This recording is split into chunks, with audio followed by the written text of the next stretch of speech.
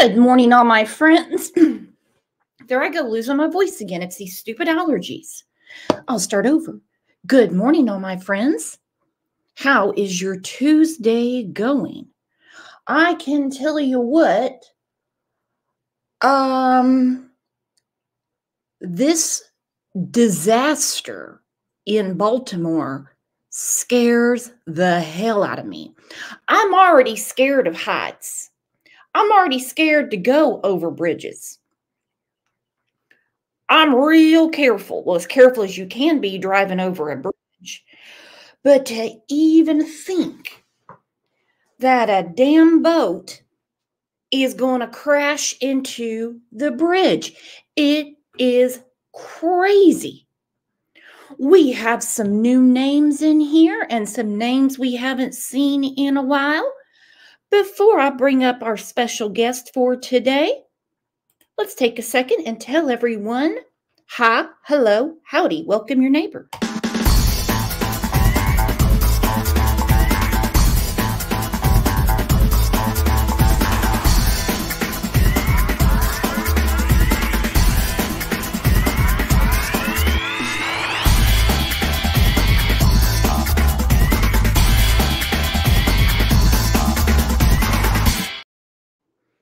All right, today is 1 month since little Sebastian vanished.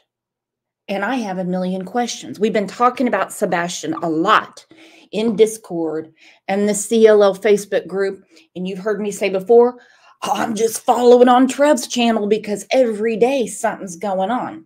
But today is the month marker, so I thought we'll discuss amongst ourselves. A lot of people have been asking me, what do I think? What do I think? I feel like I'm in some sort of parallel Dawn and Candace Wells universe because the stories are not matching up for me. The stepdad, if you want to call him that, Chris Proudfoot, has slipped a couple of times and placed himself at the home. Then I have a question. Did Sebastian even make it home the night before? Did he run away? Let's face it, it's safe to say he wasn't treated too well at the Proudfoot home. Did he meet somebody on, let's say, the Minecraft game? It wouldn't be unusual. We have talked about other cases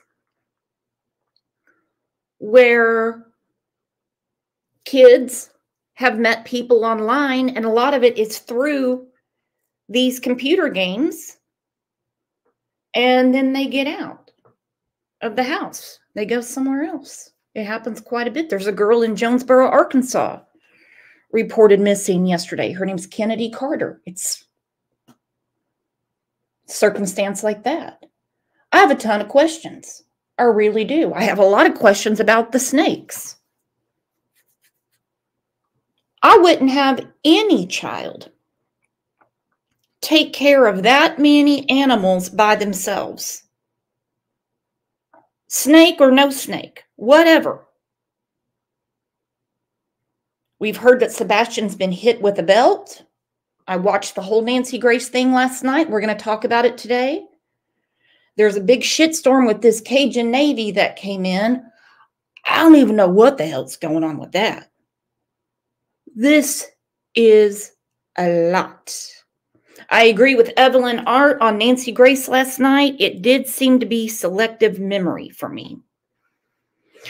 So without further ado, let's bring up our very special guest, very good friend to me and to all of you, Trev of Trev Time.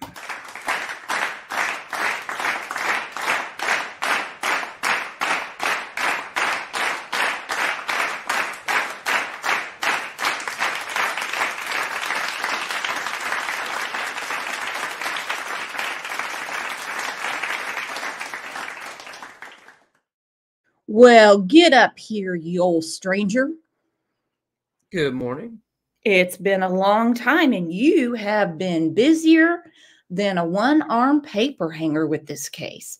Much respect to you for how you have factually and respectively, if I'm saying it right, covered Sebastian's case. Thank you. He needs the attention. He's needed it since he went missing, and he's finally getting good coverage now, and I'm thankful for that. Well, at first, I really thought that he might have wandered off, but the more I heard about him, because some people were sort of, and I don't mean you, kind of dumbing him down a little bit, kind of making it sound like he wouldn't know how to get back home and stuff. Did you see any of that? Yeah, oh, absolutely. It just depends who you listen to and what you hear. I mean, I thought the same thing. When he first went missing, I thought he wandered off. And as time went on without any known sightings or real scent track, it seemed less likely.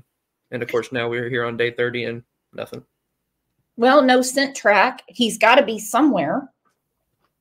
It did blow my mind when, I believe this is his aunt, the name is scratched out, February 27th, said, "Hey, everyone, this is my nephew.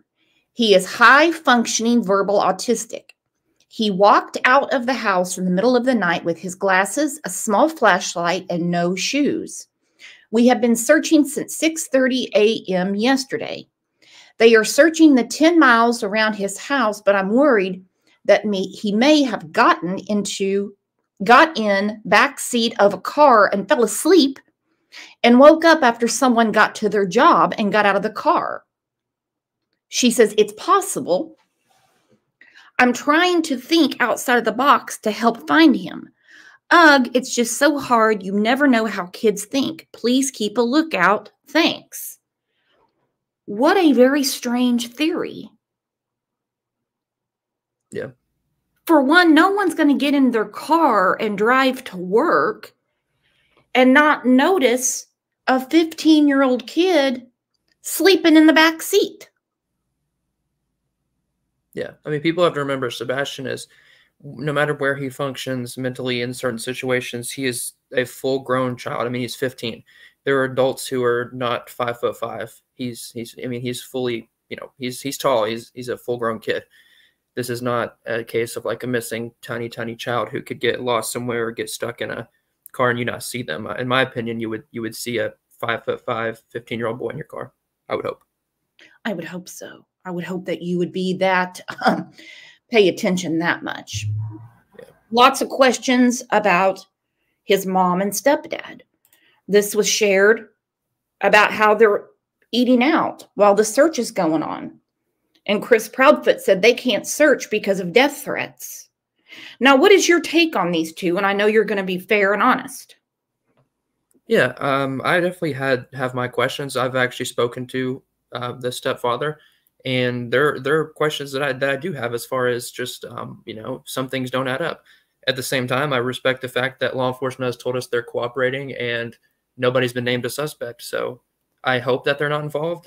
I do question a few things, but really the lack of answers is the worst part. Yeah, I mean, their stories don't make any sense. Something's not adding up, because the truth always makes sense. Whether you like it or not, it makes sense. And I really feel like, again, I'm in some sort of parallel Dawn and Candace world. I feel horrible for the grandmother, Robin Rogers, and of course, Sebastian's daddy. She said, "Yet another lie exposed." CP, who was Chris Proudfoot, said on multiple interviews that he has left the door open for me to contact them. She said, "I will admit that I left a very emotional message on 3/16, her Facebook Messenger, and to tell her to tell the truth for the first time in her life. My understanding is there is a long history of Katie not being 100% credible." I wouldn't know because I don't know the woman. "I did tell her that if anything has happened to my grandson, I would push death penalty. Yesterday, I received the following from KP, who is the mom. Robin, please do not contact us again. Your messages have been forwarded to law enforcement as well as this request for you to no longer contact us. Why would you cut off communication with his own grandma? And then yesterday it was released that communication has been cut off with his father. How is that not suspicious? Makes no sense. Seth's family is, I mean, he's out there looking, and his family is out here supporting him. They're not all from this area, so some had to come up, travel quite a distance, and be there for him. And Robin's been outspoken about her son and her grandson, and she's fully pushing for answers, and I don't blame her. She wants to know where her grandson is. I don't blame her at all.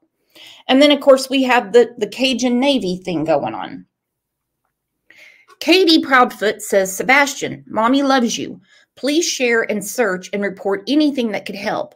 We have organized help with the Cajun Navy to join the search, and we pray every day we find Sebastian and can bring him home.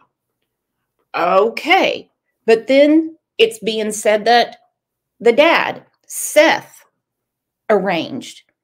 But then I saw posts, I think it was over the weekend, from the Cajun Navy saying, if anyone can get us in contact with them, let us know. Do you know the truth?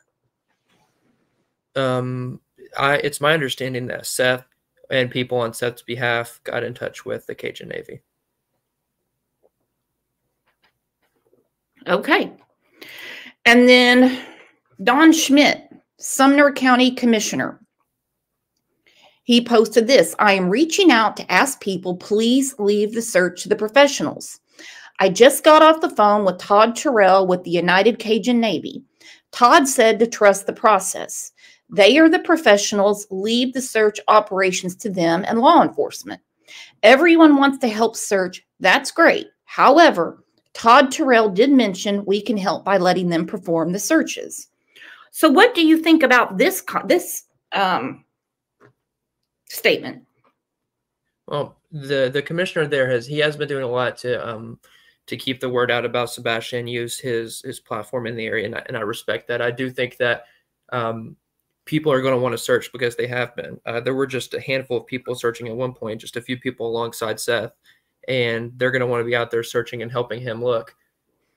If the United Cajun Navy has specific areas that they're going to search, I understand that they don't want people there, but I think it's been kind of unclear. I am thankful that a search team is there because Seth was leading all this basically on his own before, once they scaled back the search locally. So I'm glad there are people to help. It's just been very unclear. And the search today actually was canceled due to weather. So they won't be searching today. Okay, makes sense. Well, if that's who's been invited in by the parents, maybe we just need to respect that. I don't know. I don't know enough about it. Just accusations. Do you have any opinion on it, Trev? Because you know way more about this than I do. No, I mean, I'm just kind of letting them do what they're doing. Hopefully they just keep working alongside the family. I know Seth wanted them brought in and did ask people to respect their searching. So I'm going to respect that on his behalf. Yeah, that's how I would look at it. And if that's what the parents want. Can't really see too much for OKP, but Seth has been working tirelessly, searching physically to find his son. He absolutely has. I mean, he's hurt his shoulder.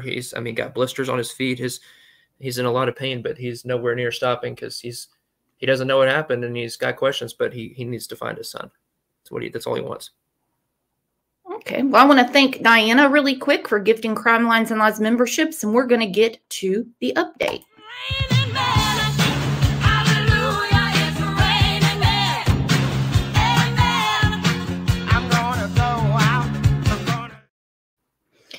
Mermaid, who's been a member for 17 months, said, what about Katie's other boyfriend who has video? Katie, you salute. What do we know about Katie's other boyfriend, Trev? There are some rumors out of the neighborhood that Katie was seeing someone in the neighborhood. Right now, that's just speculation, but it is one of the houses that turned in camera footage. I believe if that portion is true, it is the house near them that that turned in camera footage. And what do we know about EquiSearch supposedly coming in? EquiSearch, I know for a fact, has been involved. I know they have done drone searches by request of TBI, and they have absolutely been involved. They've been working alongside TBI to hit certain spots with drones and such. Okay, cool. So all hands on deck, sounds to me like. Absolutely. All right, Nick Barris, who I love his reporting skills. Love him. 2 days ago posted this. Sumner County Sheriff's Office not responding to the scene either. Now, this is about the volunteer search that was done over the weekend. Nick said, I will continue to seek answers on what, if anything, was found. Suffice to say, if it was significant, official authorities would respond. I'll let you know if that changes. Now I'm going to go to your update about that search, because I consider you to be reliable. And this is what Trevor posted. After hearing from a representative of the UCN search team, they state the cadaver dog hit from yesterday was not related to Sebastian's case and is believed to have been the remains of a homeless person who has previously been staying on the federal property where the search took place. So safe to say we can put that to bed now, wouldn't you say? Yeah, yesterday on Nancy Grace, I believe it was the VP of the United Cajun Navy was speaking, and he did confirm that, and that's where I heard that and shared that. And I believe once they looked more, at least in what he was referring to, it was somebody who had appeared at least to be skeletonized, and 28 days or however long in, Sebastian would not have been. So it did lead them to believe it was somebody who had been there longer. Right. So I'm with you. I understand there's all these rumors about the United Cajun Navy, whatever. But if his father asked for their help, I think we should just respect it. I mean, the county commissioner is saying he's speaking with them. And law enforcement is aware, to my knowledge, of all the things that people are saying and some of the issues that have been had that people have with the UCN. So if it gets to a point that they don't want them there, I'm sure they'll ask them to disengage from the case. Yeah, they haven't been shy thus far, have they? All right, so here's one of the updates from yesterday. There's News Daddy right there saying that the father, Seth,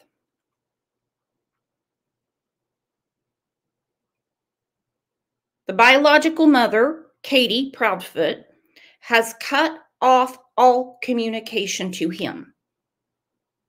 Well, that's sad. That's his father who's been out searching. Like Trevor said, he's worn out. I saw that he pulled his shoulder. He's got blisters on him. You know, who knows? And then here's Katie and Chris out feeding their face. They said they can't go search. They can't do anything because, you know, people are mean to them. They don't like them. What would stop you from searching for your child? They obviously still have an appetite. What the hell is going on? What would stop you from searching for your child? Would you honestly go out and enjoy a meal together and play on your phone with a search going on not too far from you and say, well, you know, people don't like us? How are you going to tell Sebastian, let's say, God willing, Sebastian is found 100% okay, he just ran away, he's been hiding out, whatever, it's happened before. How are you going to face your son and say, oh, we didn't go search for you? I've said that before about Don and Candace Wells. How are you going to say to your child, we didn't go search for you?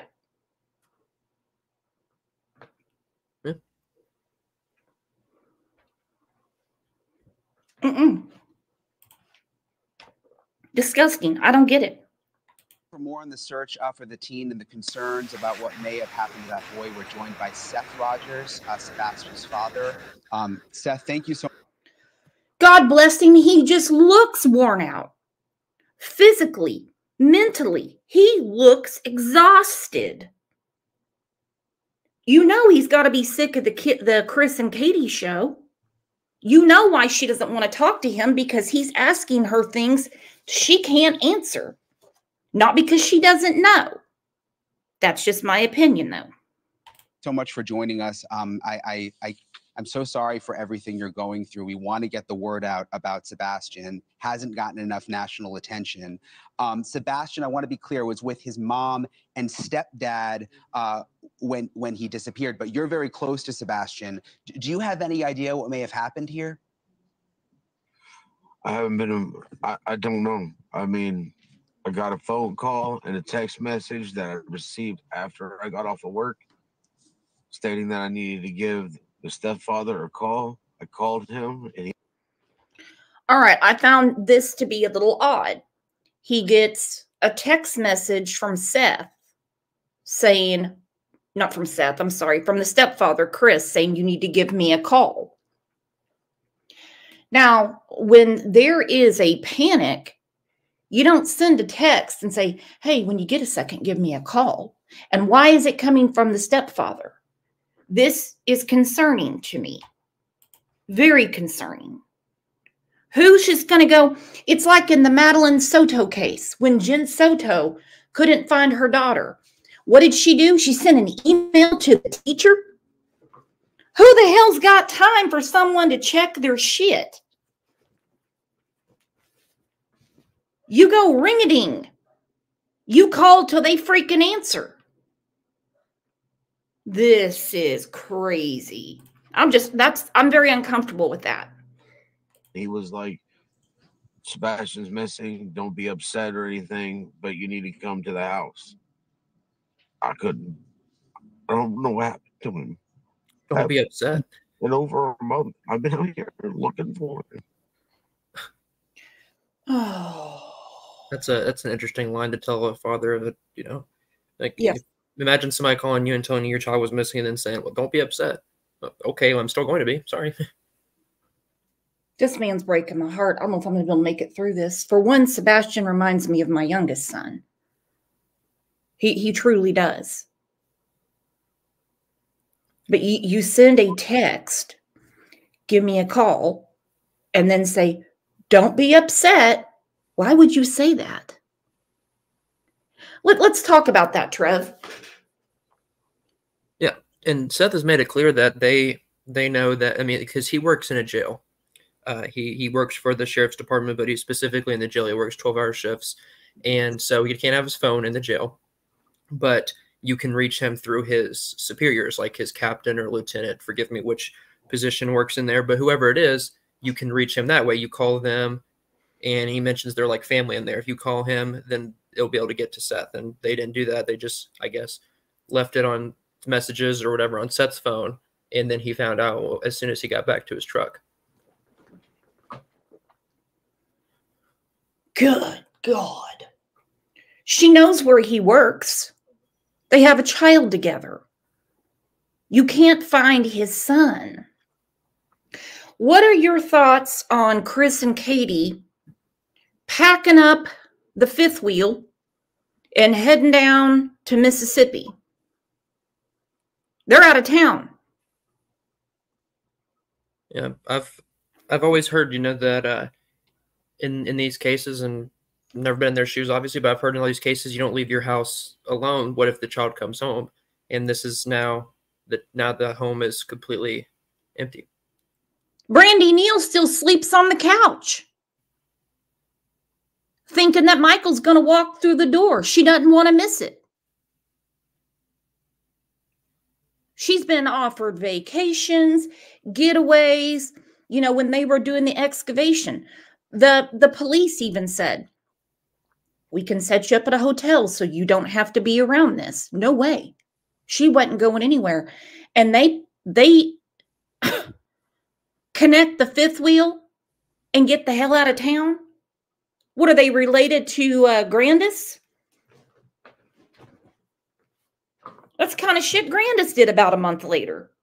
Yeah, nothing to do around here. I'm just going to get out. Got to be kidding me.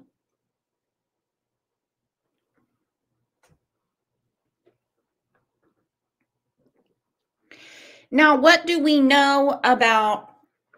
It has been said that Seth soon was going to have custody of Sebastian, and Sebastian was going to live with him. Mm-hmm. Do you think Katie was upset about maybe losing child support? By the sound of it, it had been agreed upon that he would be moving in there. But the timing still, of course, does make people wonder, because at the end of the school year, which is closely approaching now, we're almost out of March, he was going to get Sebastian full time. Mm-hmm. And he would have flourished, in my opinion, with his father.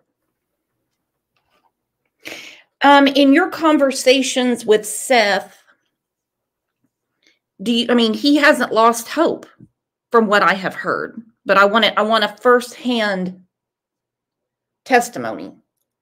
Yeah, no, I've spoken to Seth's siblings and people very close to him, and he absolutely has not. He still believes that Sebastian can come home, and I've told people, I think if he can have that hope nearly a month later, we need to have that hope with him. Unfortunately, the reality of it is the chances go down, but there's not a 0% chance until we have proof that Sebastian isn't with us. So he absolutely still has hope that Sebastian can come home, and regardless, he is on a mission to find his son, no matter what happened. And God bless him for that. Amy in Boston, thank you for the super sticker. She said, in my opinion, if Sebastian does come home, Chris shouldn't be allowed near him. Now, of course, rumor only, because you know how Facebook is, you know how the internet is, that CPS has been alerted and that they're very involved. Obviously, that's a private thing. We're not going to know for a fact. But have you heard anything on your end that Tennessee Child Protective Services is balls deep in this? Chris has said himself, I believe, that they have opened a case following Sebastian's disappearance. Okay. Good enough for me. Seth, what do they think happened? Could he really have just walked away like that? It doesn't seem to make a lot of sense. It doesn't make a lot of sense. His shoes were still by the front door. His switch was there. His phone was in the kitchen. It just didn't make sense. It doesn't make sense. And I still can't figure it out. I've been looking everywhere, been handing out flyers, been just trying to keep up hope. And I've reached out to United Cajun Agent to sit there and see if they will help me. And they answered my call. Yeah, one thing I couldn't understand is why they were telling people not to search at one point. The shift went to the landfill. It was this investigation, and they're telling people not to search. I couldn't make sense of that. It made me wonder, do you have any indication that investigators may know that something bad happened here?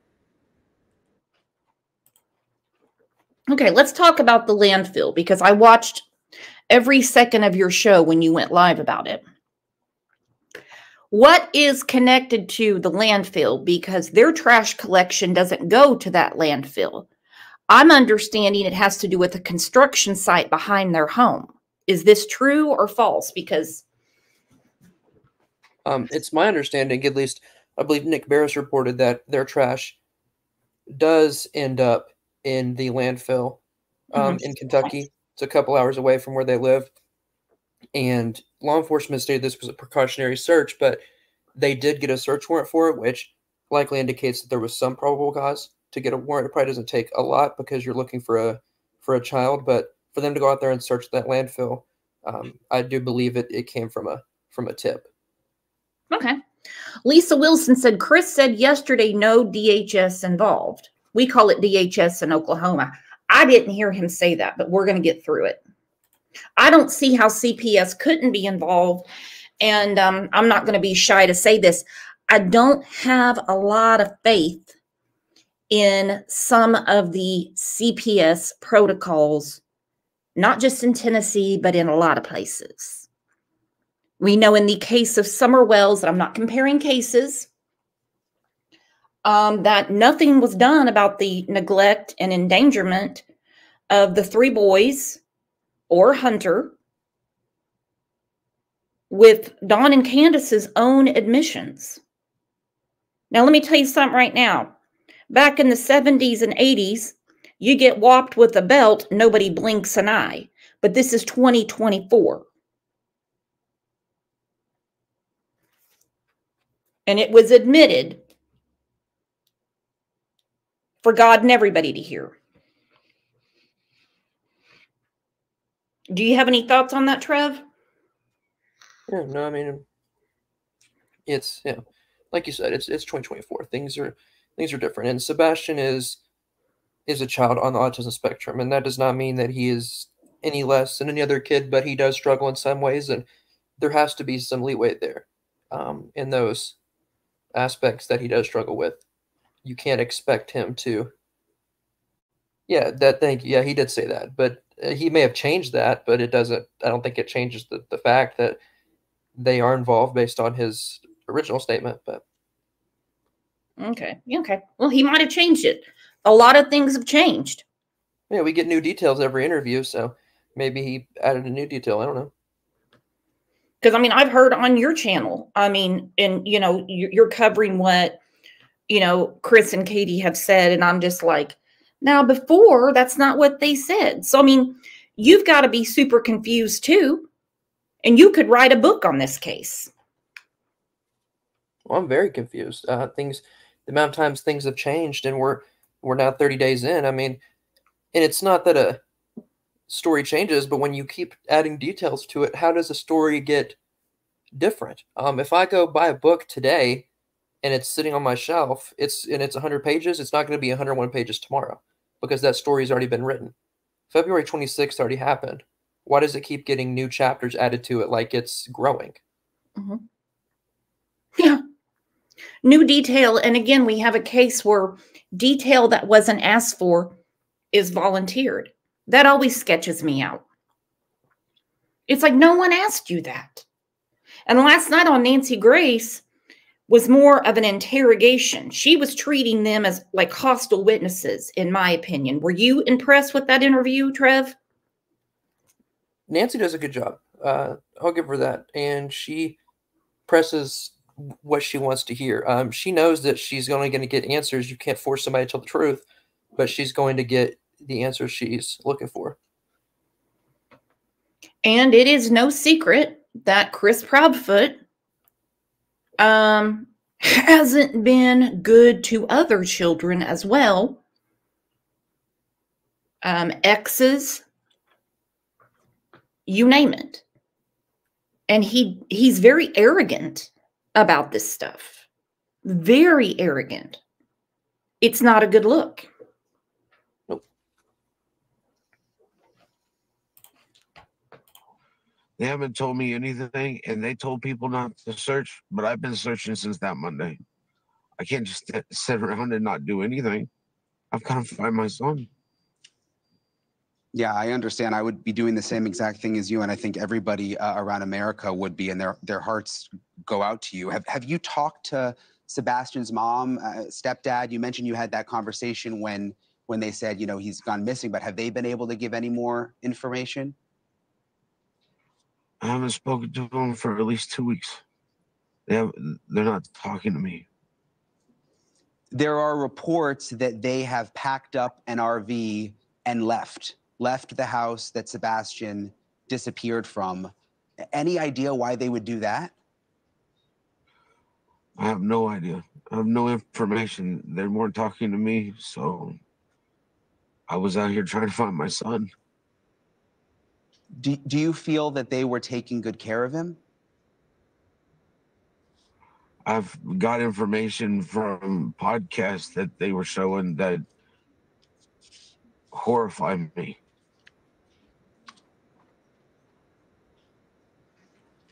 What do you mean? I mean, were they on podcasts or?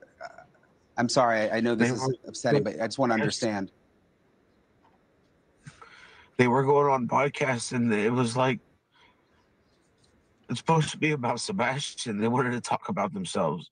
I don't get that. We need to get Sebastian's face out to everybody. Well, we've seen that before in other cases. Hell, we've seen interrogations where they're obviously asking about the victim, and the person being interrogated just wants to talk about their damn selves. Listen to him. He's broken. Trying to get the information out there. They go on podcasts and they're just talking about themselves. Is anyone concerned about Chris and Katie? I don't think Trev Time is losing any sleep at night over Chris and Katie, wondering if they're having fun on their camping trip. I'm worried about the same thing that Seth is, and that's finding Sebastian as quick as possible. Yep. Listen to him say that again. I mean, he's broken. It's just so much frustration. Podcast, and it was like, it's supposed to be about Sebastian. They wanted to talk about themselves. I don't get that. We need to get Sebastian's face out to everybody. Have them looking for Sebastian. This isn't about me. It's not about his mom. It's not about his stepdad. This is about Sebastian. He needs to be found. Have they been searching at all? I mean, I know you're out there right now. Have his mom and stepdad been out there too? I can't answer that question. I don't know. I haven't seen them. And they've not been where I've been handing out flyers or searching. So I couldn't tell you what they've been doing. I mean, Seth, you know, I'm glad we have the picture up. He looks like such a nice young man. And I mean, would he ever leave barefoot? I know that's something that's perplexed some people. And even people who have children on the autism spectrum have been perplexed by that. Does that make any sense? It doesn't. It does not make any sense. If he knew he was going to go out walking or anywhere in the yard or whatnot, he would put on socks and shoes. He had a horrible experience as a child with fire ants. He learned. I believe this 100%. It's not the first time we've heard that a child just walked out barefoot. And we're supposed to believe that he's milling around the woods of Tennessee barefoot right now. He's saying just to go outside, just for a minute, he'd put on shoes and socks. So if this is a runaway situation, he would have his shoes and socks. I believe Seth 100%. What do you think, Trev? Yeah, he's his father. He knows him. I'm not going to argue that. And he had an experience. There's two factors there. You've got him having ASD, certain sensory issues, but then you've also got his traumatic experience with fire ants. When I was a little kid, I sat down in a mound of fire ants, and that was traumatic enough. He stepped in it and he had it all over his feet. So he doesn't go outside barefoot. So why would he walk past his shoes and leave the house without his shoes? In the middle of the night, do you have a theory on when he actually went missing? We know when 911 was called. Do you have any theory on that? Of course, it's just your opinion, just a theory. On when Sebastian actually went missing. Did he make it home the night before? Did something happen in the middle of the night? Was it truly his mother discovered he wasn't in his bed in the morning? I caught on your channel, you were talking about it. Chris Proudfoot actually placed himself at the home. Was that a Freudian slip or what's going on? That's a great question. He did. He said, if he was talking about Sebastian getting out the window, and he said if Sebastian would have jumped out the window, we'd have heard something, meaning he and Katie. So that was odd. As far as when Sebastian went missing, I don't know. There's a gap there, and even if they're innocent, there's still going to be a gap there because she was asleep. My sources say that there's a camera very near the house that does show them coming home, Katie and Sebastian. So, and even taking out the trash later. So it's understood, I think, that he did get home, but once he did, and once he went back inside, it's very unclear what happened from there. Dina Lynn said he also said we went to bed.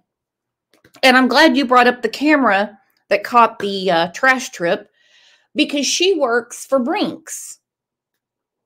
So you're telling me that she works for Brinks Security and she doesn't have security around the house? I heard them say their cameras weren't working. Well, we've heard that before in other cases. On the day someone goes missing, cameras aren't working. What do you know about that, Trev?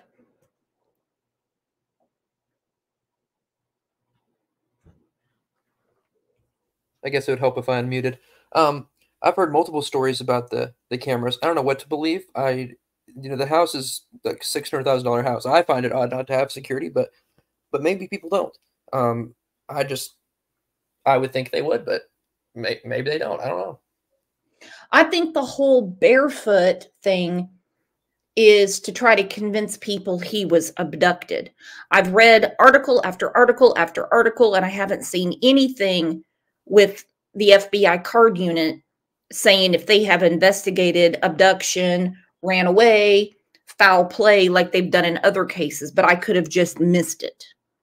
No, the FBI was conferred with early on when he was missing, and I believe they decided, at least at that time, not to put anybody on the ground as far as from the Bureau, but they have been advising the local and, I guess, state agencies on what to do, and then they have been involved in like accounting for vehicles and certain investigative things on that front.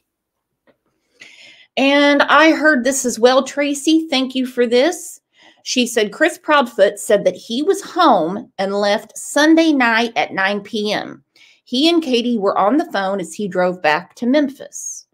Well, what a coinky dink. You leave at 9 o'clock that night to go to Memphis, and then Sebastian just disappears? I don't know about that. That's interesting. I haven't heard him say that. I've heard that he was last home in early February and then was next home the morning of after she called him.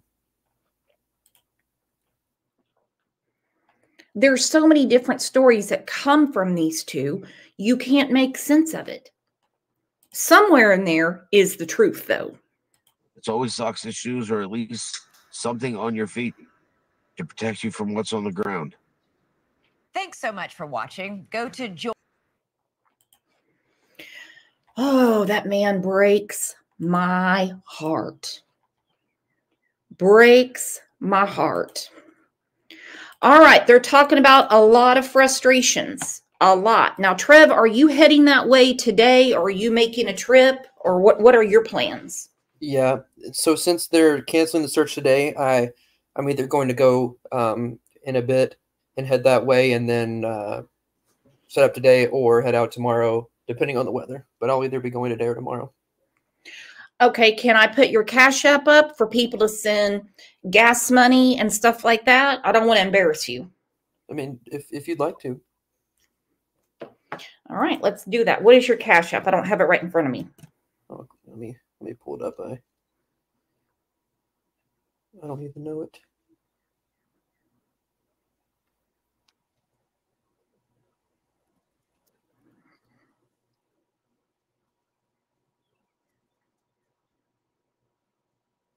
Oh, it's a 55, actually. Whoops. So what is it, Trev? Here, let me look at mine. Hang on, I think I have it in mine. Hang on. Hang on, let me see. Where's Trev? Where's Trev? Well, I don't have Trev in here. I thought I did. I found it. Okay. I put it in the in the chat here. It's the second one. I mistyped it at first. Okay. Should have asked that before. Sorry about that. Okay, there's Trev's Cash App if you want to send a couple bucks for him to get some food, gas, you know, whatever. I'll put it up on the screen. Greatly appreciated. Thank you, Brooks. And absolutely. everybody else out here to be able to locate him will be a whole lot better. Frustration surfacing in the search for Sebastian Rogers as nearly a month has passed since the 15-year-old with autism went missing from his home in Sumner County. Today, Sebastian's biological father and a group of volunteers searched again near the Rockland Recreation Area in Hendersonville for any clue leading to Sebastian. This, as they say, private tracking dogs alerted to a particular spot this weekend that they say hasn't yet been checked out by law enforcement. County leaders responding, saying that the volunteers need to, quote, trust the process. Okay, and again, law enforcement was not involved in that search. They were not there. Whatever dogs hit, they did not hit on Sebastian. I don't know how to make that any more clear.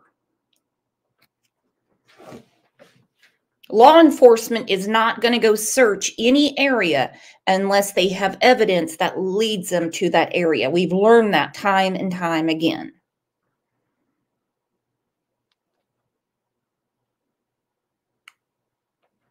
Chrissy said, Trev is the one who's been screaming from the rooftop since day one. You bet. As the Sumner County Sheriff's Office and TBI scaled back the ground search for Sebastian Rogers to focus more on the investigative side of his disappearance, his biological father, Seth Rogers, continues to coordinate search parties in the weeks since.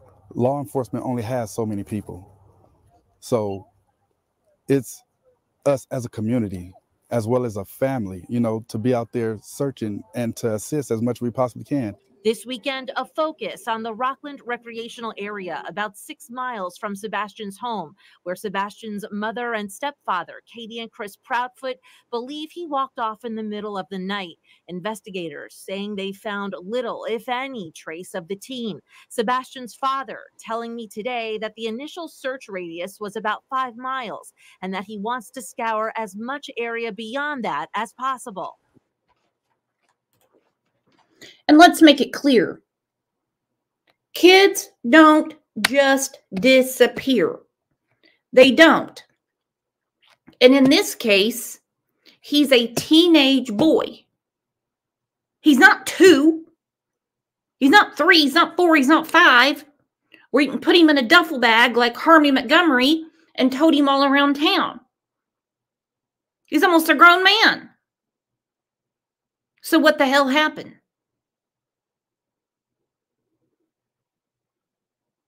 Dogs don't lie. Cats do, I can tell you that right now, because I have a pathological liar that's sleeping in his daddy's chair right now. Dogs don't lie. So if they could not find any scent of Sebastian, then that's where it's at. Even though Chris Proudfoot said you can't trust the dogs, dogs are not that reliable. Did you hear that, Trev? he did say that.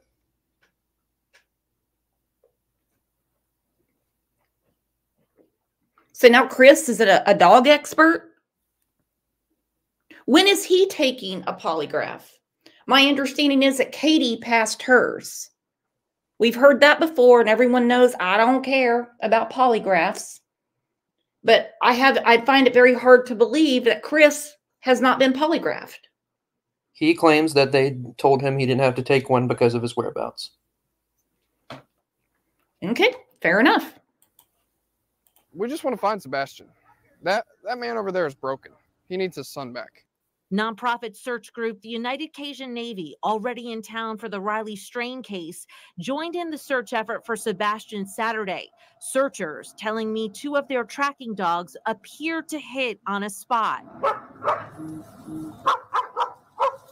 When the dog had to hit, everybody got out of the area so law enforcement could come in and do their job. Did they do that? I don't know. I'm not sure. But I feel like it was something that should have been, if not, been checked into. No confirmation from the Sumner County Sheriff or TBI on whether they followed up on that lead, but a source with the United Cajun Navy says since the land is federal, federal representatives would need to accompany law enforcement on any of their searches, and that could happen this week. Meantime, Sebastian's father and his team are given access inside this warehouse. Sebastian, son. Dad. But there are concerns among county officials over the search volunteers about safety, complaints over trespassing, and possibly compromising any kind of evidence or scene that might surface. Today, County Commissioner Don Schmidt asking for volunteers to, quote, leave the search to professionals. That did not go over well with many online followers of Sebastian's case or volunteers actively trying to find him. I'm not going to stop. Well, TBI did release a statement, a lengthy statement just 2 days ago, saying investigators continue to follow up on any tips and leads they receive daily, nearly 250 of them so far, and review information as well for Sebastian's case. They said much of the work they're doing to track down Sebastian is not something that you will necessarily see in the public eye. Well, no. Law enforcement, they don't have a YouTube channel. Well, I mean, a lot of them do.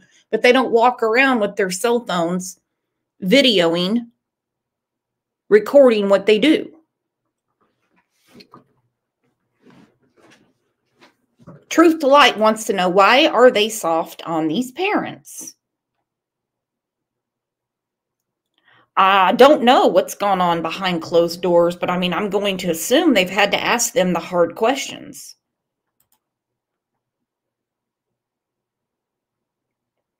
I did hear Chris on Nancy Grace say last night that he would take a lie detector test. So we are going to get to that. Hold on. Because there's a lot of Nancy Grace haters out there. I think she did a really good job with those two. She didn't let them run the show. And I think a lot of information got out, and through comparison, watching other interviews they have done, if you want to call them that, you can see that the story is ever changing. I'm sure Trev has picked up on that. Oh yeah, they have. It's like I said, there's been details added and things have somehow adapted over the days. And this is opinion only, just conversation. We have discussions here. If, well, we know Sebastian's father, Seth, wants this UCN group involved in helping him find his son, why are people giving this man a hard time? I mean, it's a sad day in America when you've been actively looking for your son and suddenly overnight you've got haters because you brought in a search group. There's a slight population of people that suspect Seth as well. Not nearly as many that look in other directions, but some have told me they believe that he's involved.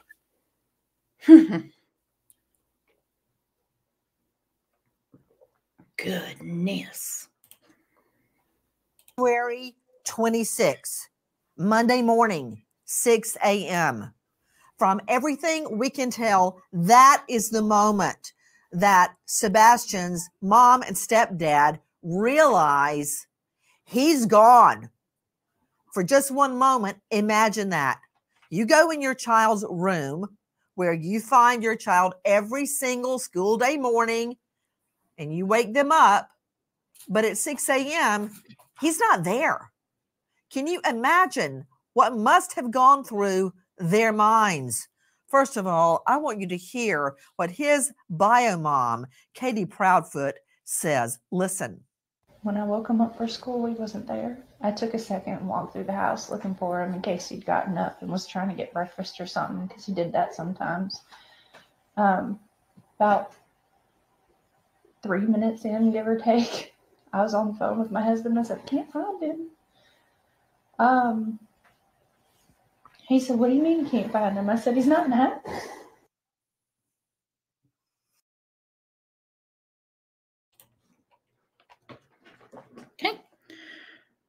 He's not in the house. That's what she said. He's not in the house. I want to know when he truly went missing. I don't believe for a second that he walked out barefoot. What was the temperature that night in Sumner County? He has sensory issues. I have a feeling cold is part of it. What was the temperature?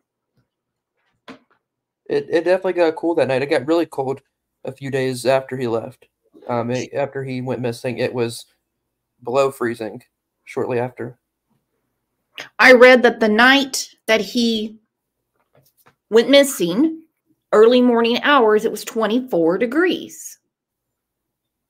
So you're telling me high functioning sensory issue Sebastian decided to just run away barefoot. But now they're saying abduction. This is Chris and Katie Proudfoot saying that. Not me. I stand corrected. Our friend Alicia P. said 26 degrees that night. Okay, I was 2 degrees off. Can't find him. Where is he? And in the last days, we learned that the official law enforcement search is actually scaling back. This as TikTokers and YouTubers are flooding the area, conducting their own searches. Listen to Eric Craddock, Chief Deputy, Sumner County Sheriffs. Really wanted to come to the community and ask for your help. We need you to search your properties every day, morning and night. If there's a shed or a crawl space or up under your mobile home or a tarp that's in your yard, check it every morning and check it every night. Look for any details that something has been disturbed. If there's a shirt that was there today that wasn't there yesterday, notify us. You can really help us by searching your own property twice a day. Like I said, we're operating under the assumption that Sebastian walked off, and we really need your help to ensure that he is brought home safely.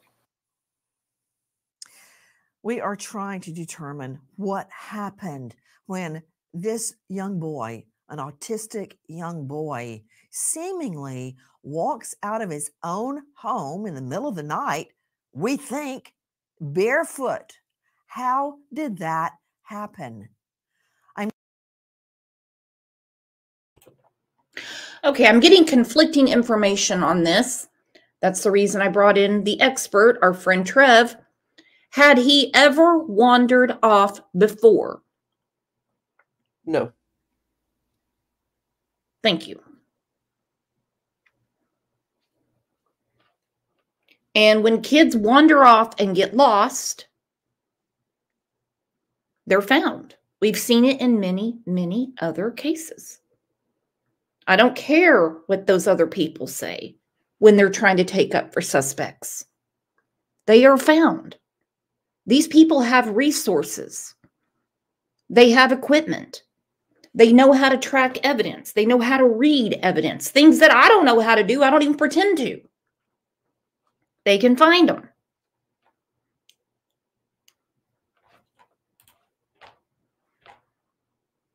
I'm Nancy Grace. This is Crime Stories. Thank you for being with us here at Crime Stories and on SiriusXM 111. We've read a lot online. We've seen a lot of theories, a lot of speculation. But let's start with what we know to be true.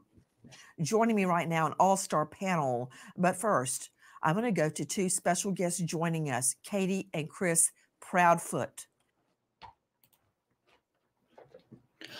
Always an all-star panel with Nancy. I just love her, especially when she has to squeeze in stuff about her twins and what a perfect mother she is. Cracks me up. Okay. Another question that I have a hard time getting a straight answer out of. Again, that's why I have Trev up here. Did Sebastian have and use a phone? I know he is very active on Minecraft. I don't know his username or anything. That was one of my first theories when they said he wandered off. He does have a cell phone, but it's very locked down. It has the only capabilities of it, I believe, are like a calculator, camera, and his contact page, so he can call like his family and people he has in there. I wonder why. If he's allowed to game on Minecraft full reign, then why is he limited contact on his phone? And I don't judge any parent for doing that. It just seems like an oxymoron to me. Yeah, they're very strict with his online usage at his mom's house. He basically has none. His Minecraft, he can't be online on Minecraft either. He plays just on his own on his Switch, so he doesn't communicate with anybody on there. He doesn't have any online capabilities on there or on his cell phone. Okay, Trev's going to help me with this because my face fell off when I read the cement comments that Chris made. First, I'm going to see what Trev thinks. Yeah, that was kind of odd. I know he was following up on a comment about that and responding to it, but the way he said that the idea of that is funny did bother me. And I get people say that. I hear all the time people say that he's just brash. He's blunt. It's the Navy in him. Well, my dad was in the Navy, and if I went missing, he certainly wouldn't be saying he certainly wouldn't be saying anything is funny. Any theory about my disappearance would be funny, and so maybe that's just the way he is. But I find it kind of concerning. Oh, I think it is too. When he said that's funny, and he talked about how deep the cement would have to be in order to hide a body. What's funny about that? Nothing. If you can't answer the question, just don't answer it.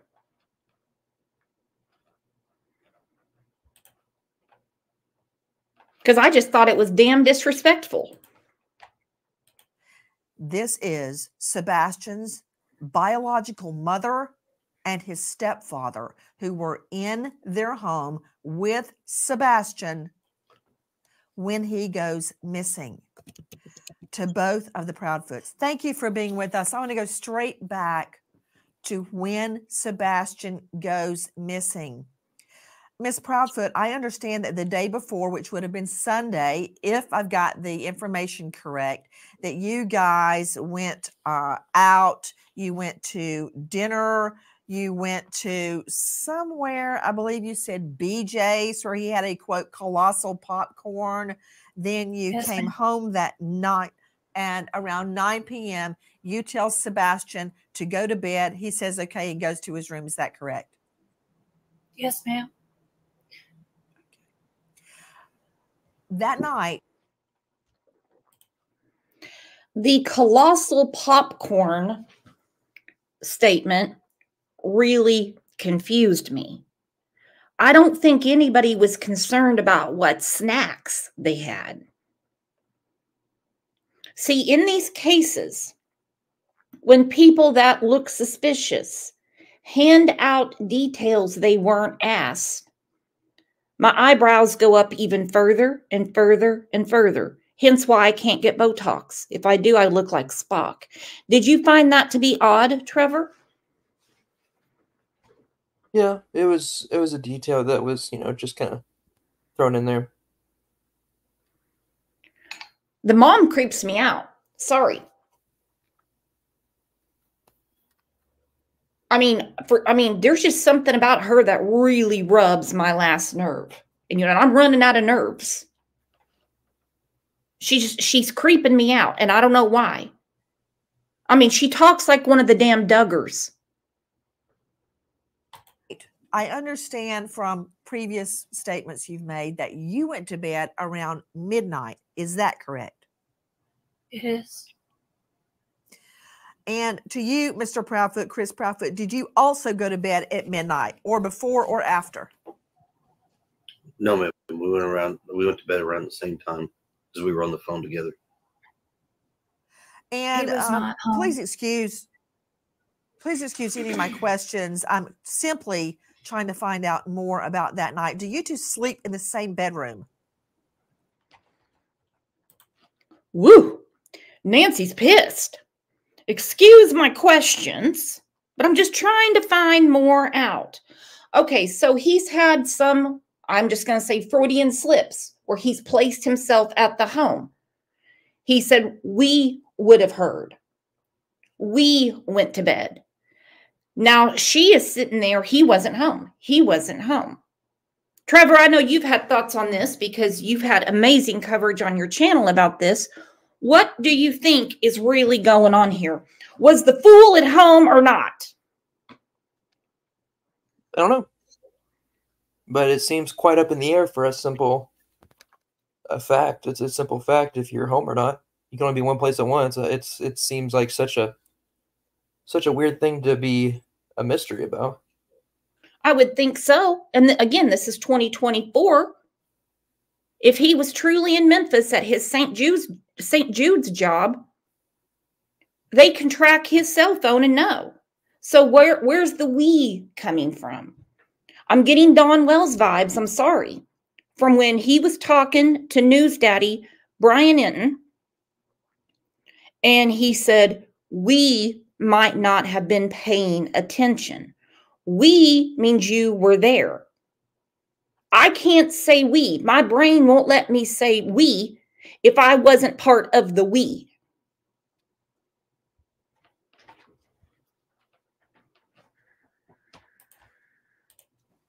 He wasn't actually in the home at all that weekend. You were not home.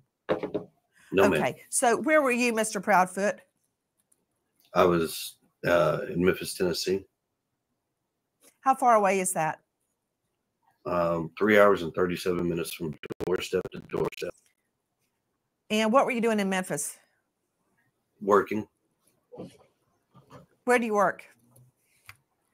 I'm currently working, or was working, at the St. Jude Children's Hospital construction project. Yes, I'm very familiar with St. Jude's. You said you were working there. Are you no longer working there? Right now, that's up in the air. Well, you. Okay, so let's talk about that. Ooh, Nancy has a growl on her face. Who is going to relieve someone of their work duties because their stepchild is missing? 3 hours and 37 minutes. That'd be the last person that HR would call to the office. That is employment suicide. And I'm not supposed to say that word on YouTube. But think about it. Think about the lawsuit. That's up in the air. Why? Why is it up in the air?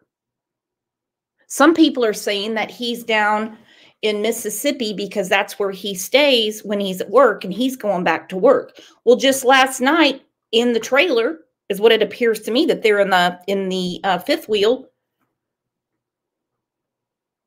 What are they doing down there? How are they making their money? Any idea, Trev? She says in this Nancy Grace interview that they're looking everywhere because he could be anywhere.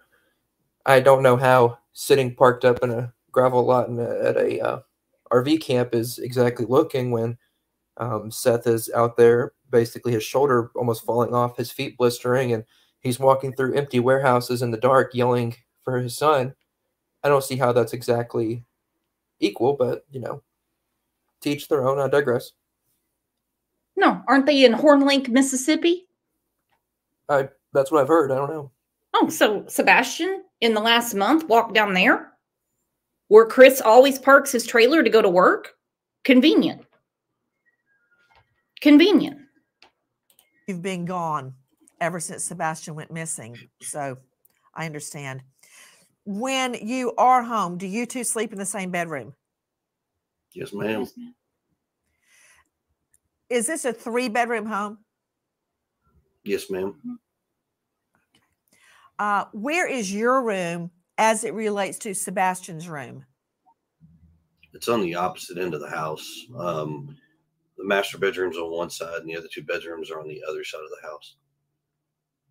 Okay, so your master bedroom is on one side of the house and Sebastian's room is on the other side of the house. Is that correct? Yes, ma'am. Okay. Now, you have a 3rd bedroom that I believe you keep for your other daughter. Is that correct? Yes, ma'am. Is that Faith? Is your other daughter named Faith? Yes, ma'am. Okay. So where is Faith's bedroom as it relates to Sebastian's bedroom? It's in the back side of the house. Sebastian's bedroom is So on the it's front side of the house. okay. So his bedroom is away from Faith's bedroom and away from your master bedroom. Is that correct? Yes, ma'am. Is Sebastian's room on a top floor or a ground level? We have a ranch style house. It's a 1.5 story. So everything is flat, and then you have the bonus room above the garage. Okay, not sure if I'm reading the map right, but I don't think his bedroom would be considered on the other end of the house. It appeared to me to be on the other side of the kitchen. So really not that far from them.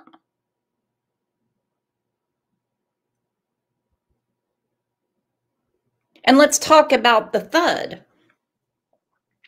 I'm not saying you're going to grab the phone because you hear a weird noise in your home to report a thud, because sometimes homes make weird noises. Okay, they do. But the timing of the thud would be important. One would think. Yeah, I think. Okay. So his is on ground floor, right? Yes, ma'am. Yes, ma'am. Okay.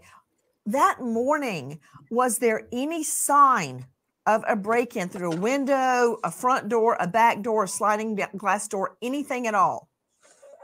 No, ma'am. If they truly have the Brinks security system, especially with a wandering child,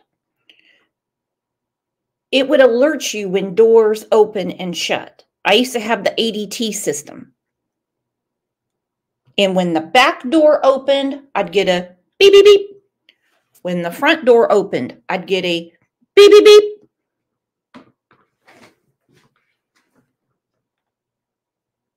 If you're truly concerned and you work for Brinks,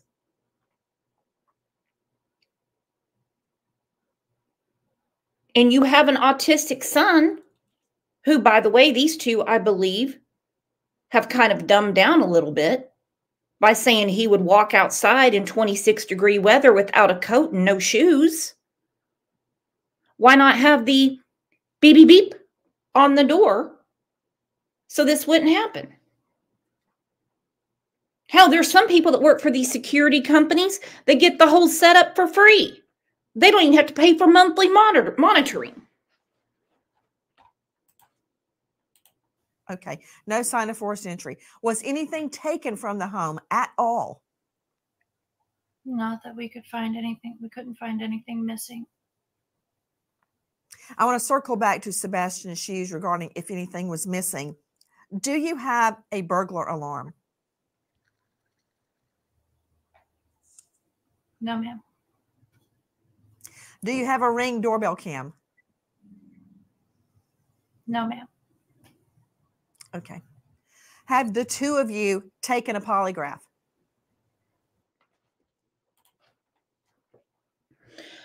Look, I don't mean to pick apart how people spend their money, how they budget their money. But you have a $600,000 home, which means you've got nice shit in it. Why would you not take advantage of the company discount and arm it? She works for Brinks Security.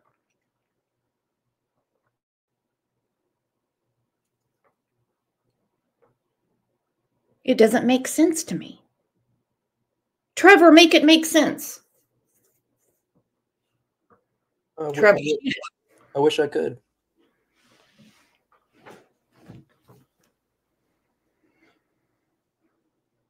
No. Too many cases of people going missing, particularly children, and the cameras weren't working that day. And I've heard them say that before, weren't working that day.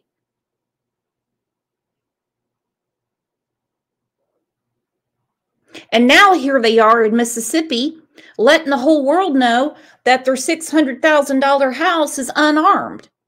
Genius. Real smart. It's like those people that post on Facebook saying, hey, I'm going to be out of town for 3 weeks.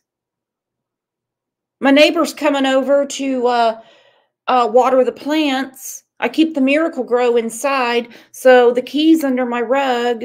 Wish me luck. Stupid. I have. I have not. Would you be willing to? I've offered and volunteered on many occasions to take a polygraph, and I was told directly by law enforcement because of my whereabouts, I did not need one. I understand. Ms. Proudfoot, did you pass your polygraph? I did. Those questions out of the way. Was Faith in the home when Sebastian went missing? No. Okay, before they answer this and go into any details, I want to make it clear, I'm not accusing these two. I'm just saying something's not adding up.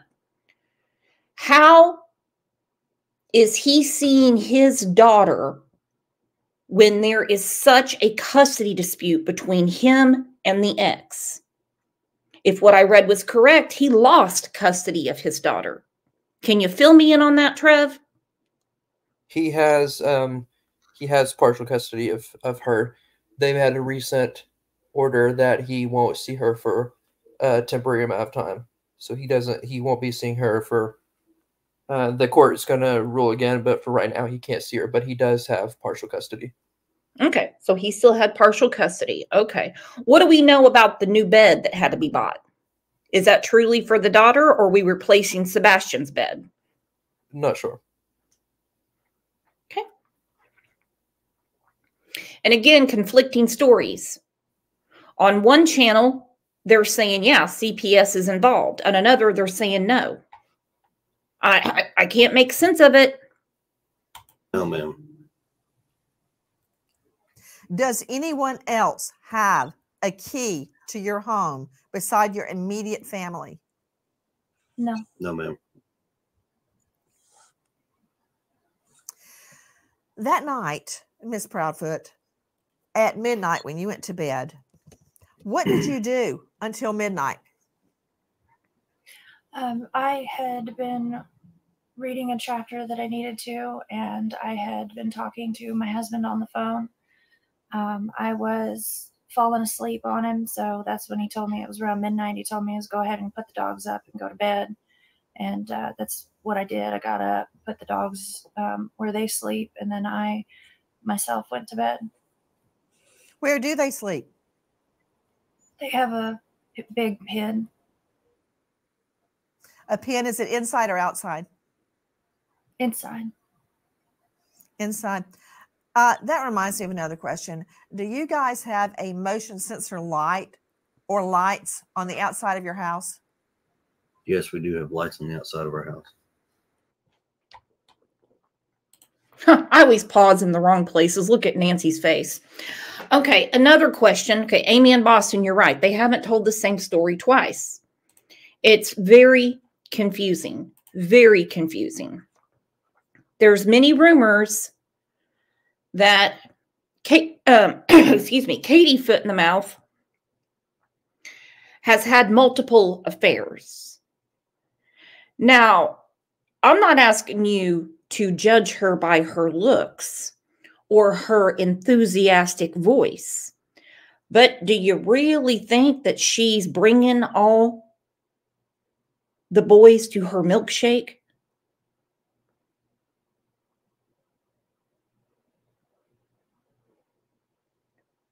Who is that hard up? It makes me wonder if Sebastian didn't catch on to something. Have you thought about that, Trev? It's possible.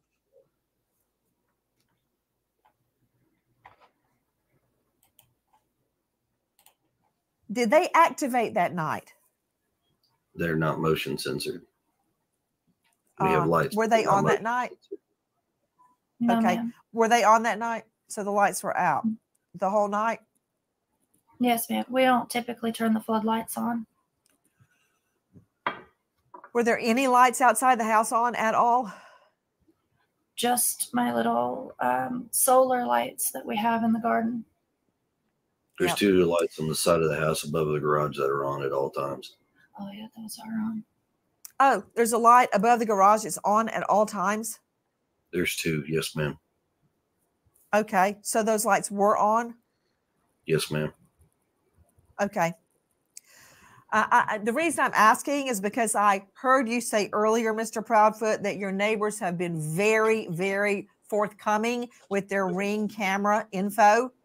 And I was trying to determine if any lights were on, what, if anything, they may have caught. But I understand from your previous interviews that nothing of any evidentiary value was caught. And also, in another statement you gave, I understand that the video of the two flashlights, and I'm saying that with air quotes, that's not exactly what that was at all. We now don't believe that two flashlights were observed around your home. Is that correct? Yes. You're very correct.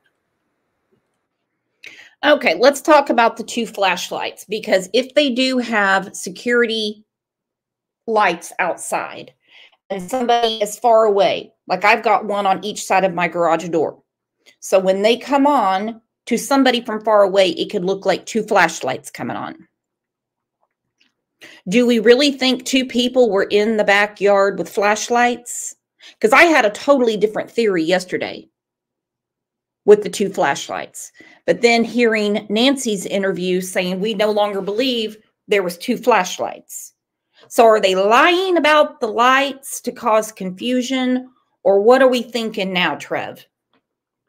I don't know. The video to me looked like two lights moving, and maybe it's, TBI has said that it doesn't hold any evidentiary value. They've said that, it was proven not to be much of anything. So, if that's the case, then I guess it's not anything. Okay. Aggie said, in my opinion, I think Sebastian caught mom with the neighbor man. Well, she's Chris's fifth wife, so he doesn't really have high standards. Okay. Let's face it. You've been divorced a lot of times. A lot of people don't want to pick up someone else's luggage. Is this something that she would want to hide from Chris? Because the rumors are rampant. And they're still sitting together. We have another case where they're sticking by each other and something doesn't look good. If I've heard the rumors, I know you have, Trev. Oh, yeah. They're definitely going around. 420 Growers says, I need to change my name to Speculations and Speculations. Welcome to the channel. It's called Discussion. I'm not an investigator. I don't have a badge. I don't work for the FBI, the sheriff's office in Sumner County. I don't work for the TBI. They don't let me peek at the file. So all we can do is put together what they are saying to have a discussion. But I'm glad you're here. Imagine, what do you think, Trev? Crime lines and speculations. Woo! Woo! Not very catchy. But thanks for your input. Okay. Question regarding your vehicles. Ms. Proudfoot, what make and model do you drive? I drive a Infinity SUV. Year? 2017. And sir, what do you drive? I drive a diesel truck, Chevrolet. Year?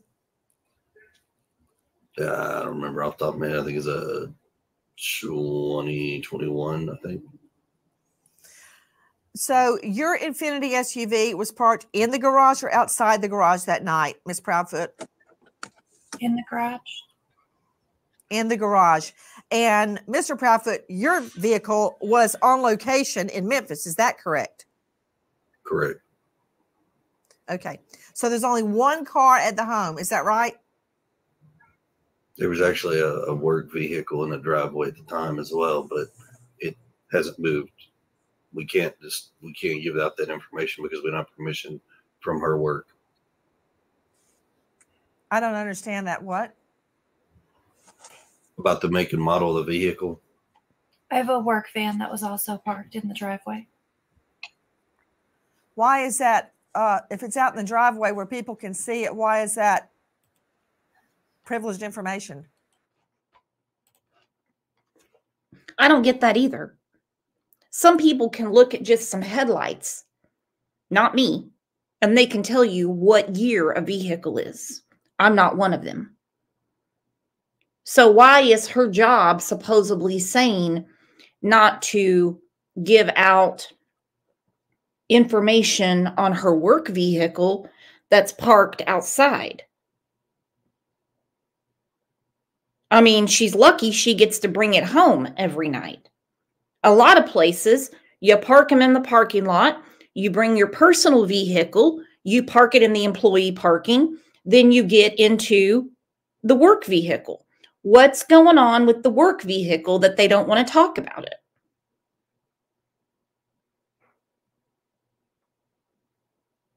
Any idea, Trev? Yeah, I think she goes on to say they haven't, or they go on to say they haven't even asked the company. So I'm not really sure what's up with that. I guess it's just odd that they don't want to talk about that. I mean, it's just sitting in the driveway. It shouldn't be a big deal. It's deflection and evading questions. Or Chris might even say it's a HIPAA violation. I don't know. Because I about shit a biscuit the last time he said it was a HIPAA violation to answer a certain question.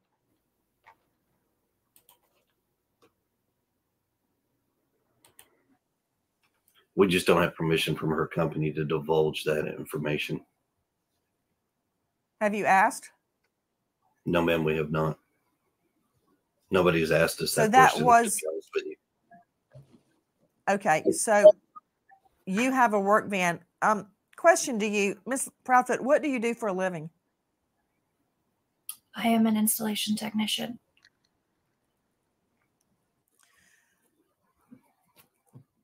That night, was the work van blocking your driveway? Could someone go in and out of your driveway? The van is parked at the back of my driveway, so someone can pull in, yes. Got it. Do you park your Infinity SUV in the garage or outside the garage? In the garage. In the garage. Do you have an automatic garage door? With the clicker. Right. Do you leave that up or down at night? Down. Could anybody lift it up? Like, is there an on and off button outside, or do you have to know a code or have the clicker to open it? You'd have to know the code or have the clicker.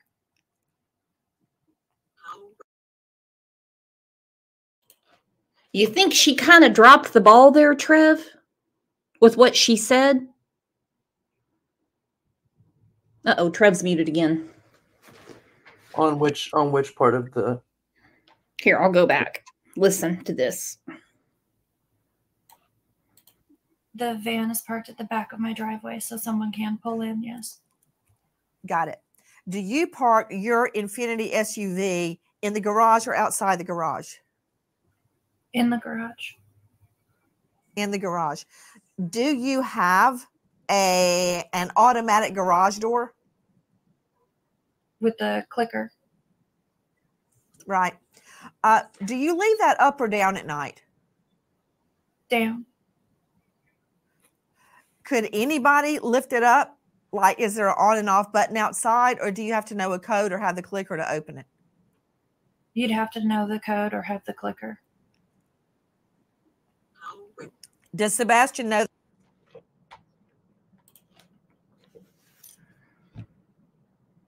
She knew the answer. She purposely didn't answer it. Why? Your son's missing.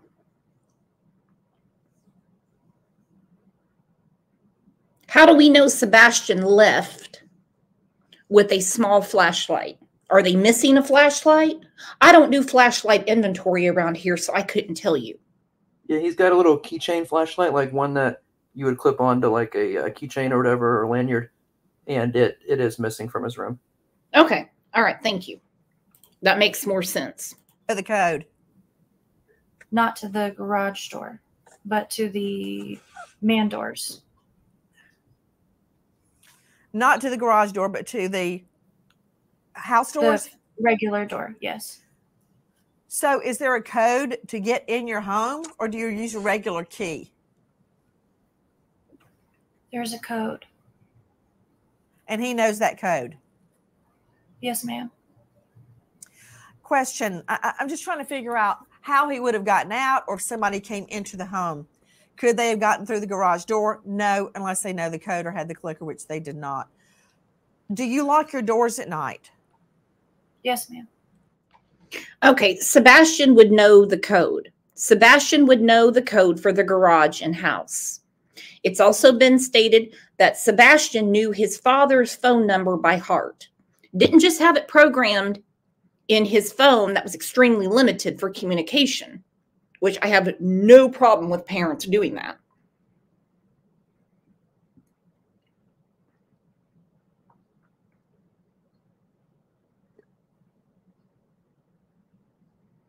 In a way, it's almost like they're laying the blame on Sebastian for his own vanishing.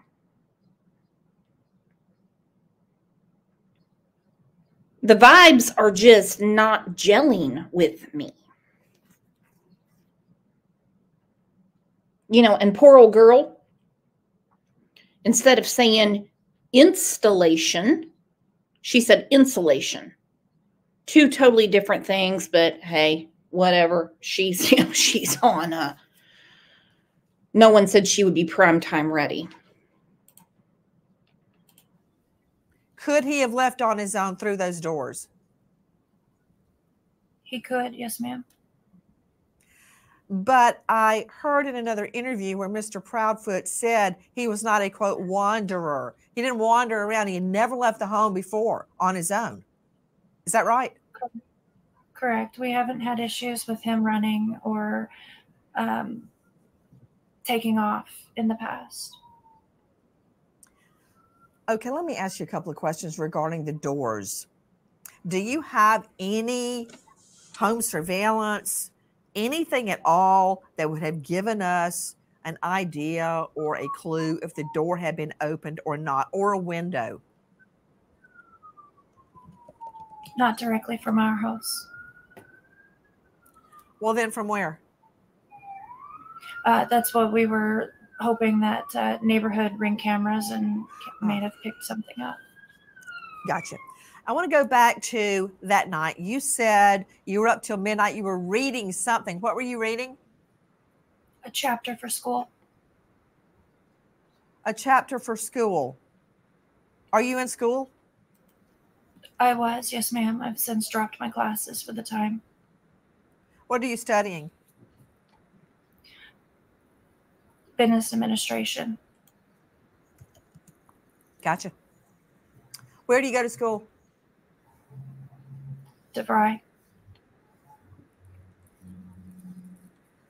So that night you go to bed at midnight after you've been talking to Mr. Proudfoot on the phone. You put the dogs away in a cage, a crate inside the home, and you go to bed. Did you check on Sebastian at that time? I did not. Okay. Do you normally? Not typically.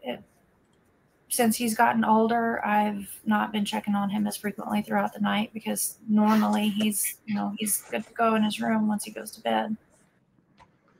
Okay. So she said she had to read a chapter that night. Miss Always Right, Ryan, thank you for the super sticker, said, how was she reading if she was on the phone? That's what I want to know too, but I'm not very good at concentrating when I'm reading. Some people can multitask better than I can. Hang on one second. I don't know why this isn't letting me save it. I'll come right back to this. Our friend ICU just posted this. That is clearly an ADT sign in the yard. What did they steal it from a neighbor? They pick it up at a garage sale to look like the house is monitored?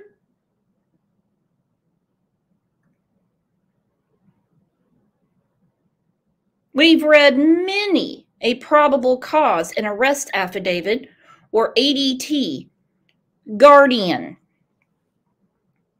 Brinks, etc. had to answer a warrant. ADT monitors what door is open and at what time. ADT is a big part of the Quentin Simon case because Lilazy said that Quentin got outside and drowned in the pool. Was it activated? And what are you doing? That's like buying a Pepsi when you're driving a Coca-Cola truck. What are you doing with the oh-so-secret Brinks van in the driveway and an ADT sign? Not gonna lie, I got tired of paying for my service out in the middle of nowhere, but I kept the damn signs and stickers up in case somebody was gonna break in. They think it's monitored. Any idea on this, Trev? Yeah, it's, perplexing that they say they don't have any and then you have that sign. I don't know. I know some people put up the sign, but usually if you have it, you had it at one. If you have the sign, you had the security at one point. Mm-hmm. But she's not answering that question. And this picture was taken a few days ago. This isn't some old Facebook picture from 10 years ago. This is a recent picture. I don't know. Earlier, you had stated you heard a noise in his room before you went to bed. What time was that? Around 10 o'clock. 10 p.m. What did it sound like? Just a thud. A thud. You stated that you said, look, I don't care what you're doing in there. Go to bed. Is that right? I was on the couch, which is near his room, and I said, Bubba, did you fall out of the bed? And he said, no, ma'am. And I said, well, whatever you're doing in there, knock it off and go to sleep. So you heard his voice at 10 p.m.? Yes, ma'am. Do you have any idea what the sound actually was? I do not, no. If he were to go out his window. All right, let's discuss the thud. I'm actually not taken aback by him saying no, ma'am, to his mom. I'm not. That's, that's a polite, thing to say. Trev is muted right now. But if you hear an unusual thud, and here I am again having questions about dogs. If you hear an unusual noise, why weren't the dogs alerting? Yep.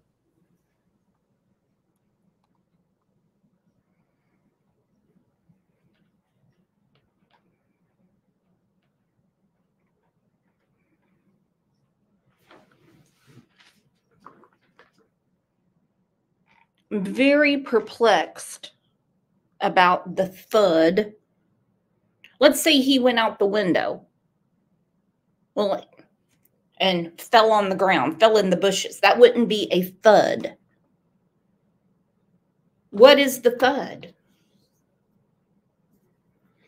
Well, while I'm thinking about just a thud, I'm going to thank our friend True Love Has 4 Paws for gifting 5 Crime Lines and Laws memberships. Turn on your gifts and enjoy being a member.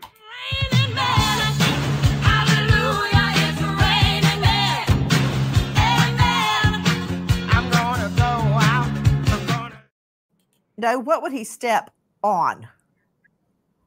Mulch and bushes.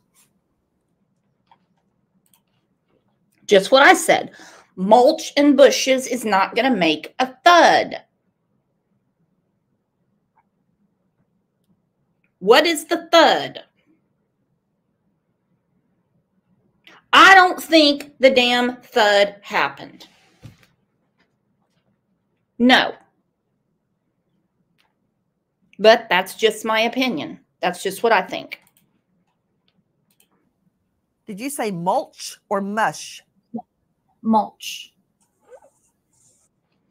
Yeah, no one's going to make the thud jumping out of the window into mulch. And Nancy, come on, she knows what mulch is. Get real. She's got it all around her damn house.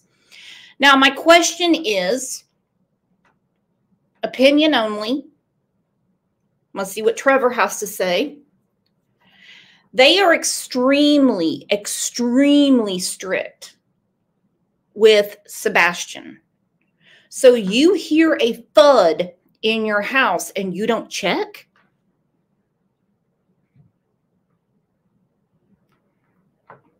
Do you have any thoughts on that, Trev? I would think you would. But, I mean, you know, if you hear something, especially, you know, she's there, husband's not there, you'd probably want to go at least make sure everything's good, just for peace of mind, if anything.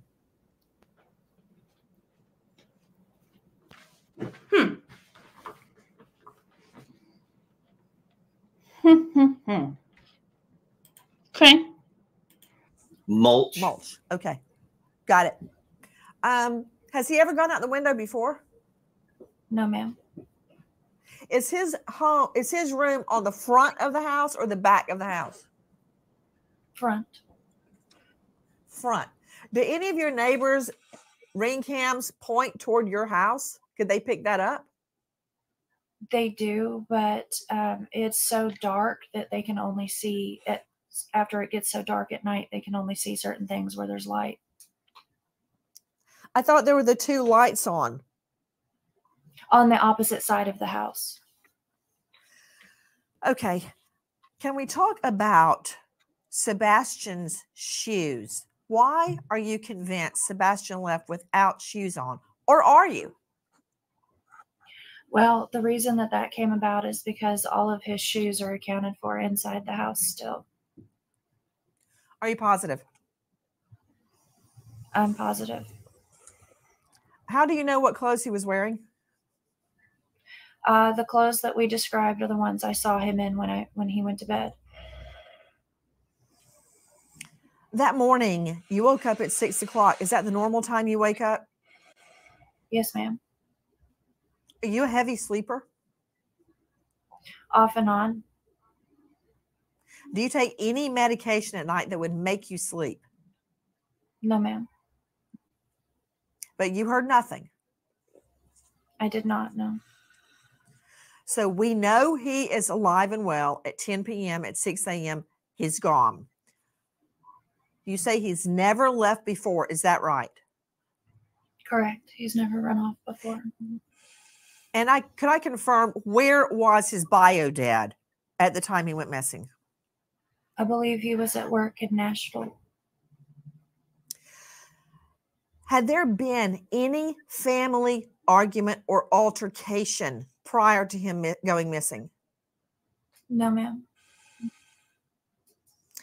And Mr. Proudfoot, when did you leave town? Early February. So you had been gone for days before he went missing. Is that correct? Correct, ma'am. Had you visited home since you left? You said from when I initially left? Yes. Yes, ma'am. I came home February 26th, the morning I was told that he was missing. From the time that you left for the job in Memphis to February 26th, did you visit the home? Yes, ma'am. When? Okay, I'm even more concerned about the security system. If Chris, foot in the mouth, who is the protector of the home, is out of town so much, and you work for Brinks, so you know all about security, why wouldn't you have a security system? Why wouldn't you at least leave the damn porch lights on? I do. I do a double check before I go to bed, make sure doors are locked, and I turn on all the outside lighting. Something's not making sense to me, and I can't quite put my finger on it. It is safe to say that Katie here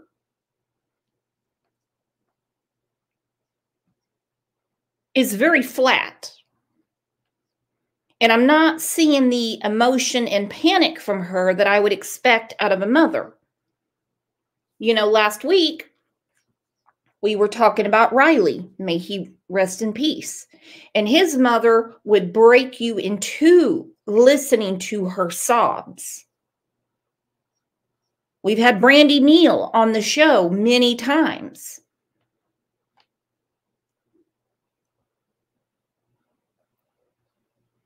Something's not right with mom, and it's safe to say stepdad just doesn't give a F. They're just not rubbing me the right way, Trev. Not at all. I mean, tell me if I'm far reaching, or as like that one person said, change my name to Speculations.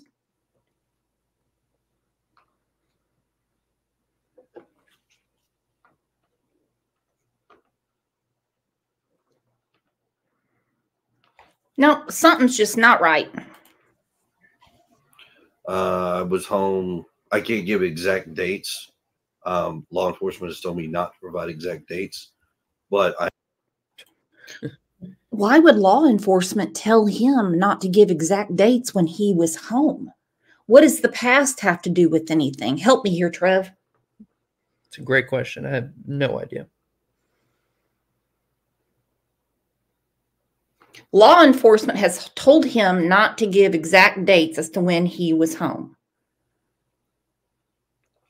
If somebody asks me, what time did you get home today? I'd be like, oh, around 8:30 a.m. No. This is crazy. I had been home multiple times prior to February. And then I left early February and then didn't come back till February 26th, the morning he was missing. So you were not home from the time you left early February till Feb 26. Is that right? Correct, ma'am. Where were you living in Memphis? I have an RV trailer that I stay in at an RV park. RV park. Okay. Following back up on that morning, you search the home, Ms. Proudfoot. Then you get in your vehicle and you start searching. Did Sebastian know how to drive? No, ma'am. Was your car in the same location when you woke up that morning as it was the night before? Yes, ma'am. Has your car been searched by police? Multiple times. Yes, ma'am. Have scent dogs looked at your car? Yes, ma'am. So your car's in the same place. You get in the car, you start looking in the neighborhood for him. Is that right? Yes, ma'am. Then you call Mr. Proudfoot, right? I believe I was already on the phone with him at that point. Okay. Question. Who called 911? I did. You did. Yes, what ma'am. time?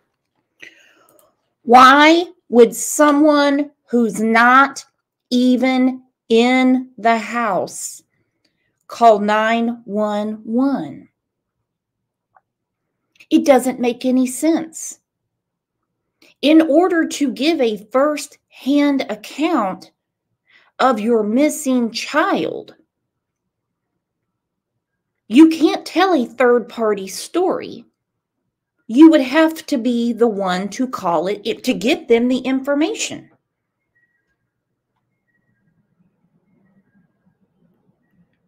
you getting some bad vibes here, Trev? Yeah, I mean it's odd. She did say it was because she was so upset, and I could see that. It is odd that he hadn't been there in almost a month allegedly, and he's calling. Yeah. What's he gonna tell him? What's he gonna tell him? I haven't been home in a month, and I was on the phone at the time with my wife, and she tells me she can't find her son. What is that all he's gonna tell him? What about the thud?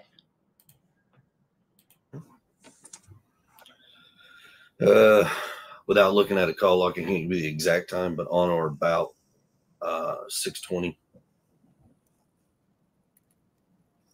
And had you guys been talking on the phone before 6 a.m. or did you initially call Mr. Prophet at the time you realized Sebastian was gone?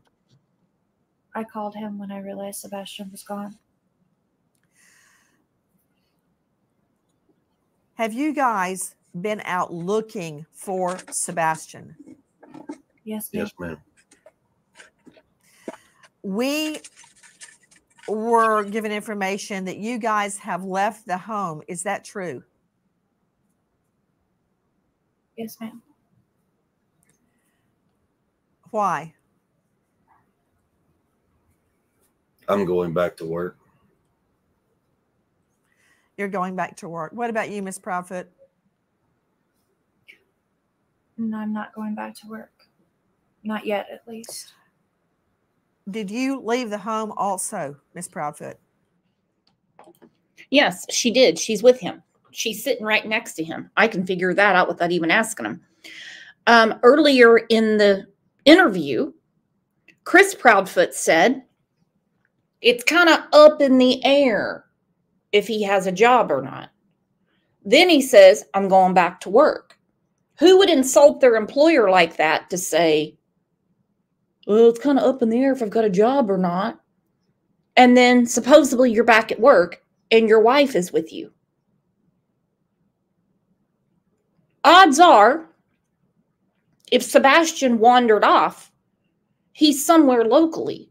They are in friggin' Mississippi. So just a few minutes ago, it was kind of up in the air if he had employment or not. Now he's back at work. She's not going back to work anytime soon, but she's sitting in the RV with him instead of looking for her son. No, I'm getting too creeped out, Trev. Yes, ma'am. Why? To accompany my husband going back to work, and then I'm coming back. Okay, when will you be back? Do you know yet? No, not yet. What does he need? Company? To accompany my husband going back to work? Do you know when you're going to be back? No, not yet. It's all up in the air.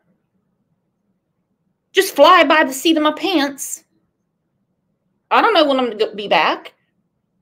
I have to accompany him.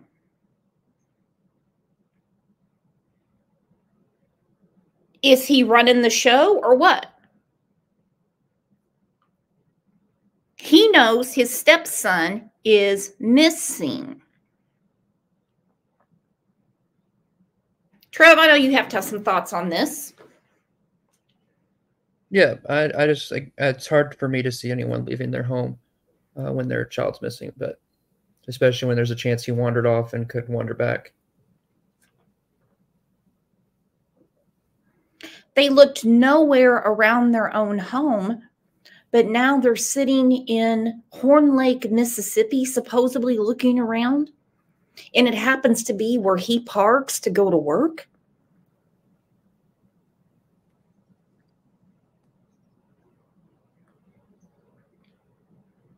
This is lunacy.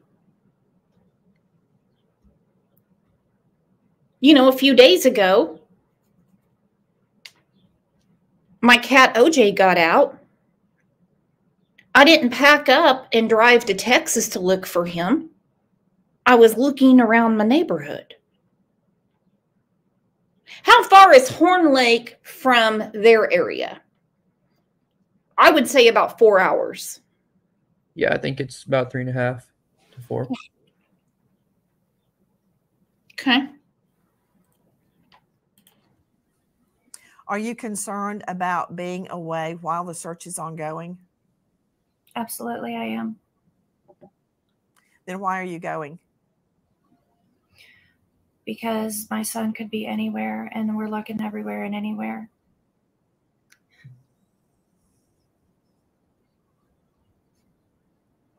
I've got a question for you. Damn, this is like when Letitia Stout hightailed to South Carolina, and when she was asked, "What are you doing fleeing Colorado?" she said, "Because Gannon could be anywhere." No. No. He couldn't. He's a child. Do you really think that they are there to look for Sebastian? They didn't give a drop of sweat to walk around their own place to find him. And now they're down in Mississippi. Trevor, make it make sense. It doesn't make any sense to me. It just doesn't. If he wandered off, he's not likely going to be there, and that's somewhere that Chris stays at. So he knows the area. He was there. He had to go back to get his trailer. So I mean, or his camper. So he's been back there. Not sure that's the place to go look at, but no, who am I? I will have. It is almost noon here. I will have to hop off in a second to get things in place before I leave. But okay. I do appreciate you having me up, and anytime the door is always open for you. Let me put your Cash App in again. Trev, hang on. Trev 55. If you want to help with fuel, food, anything for Trev to get down the road. Always a pleasure to have our good friend Trev. Let's have a round of applause, please.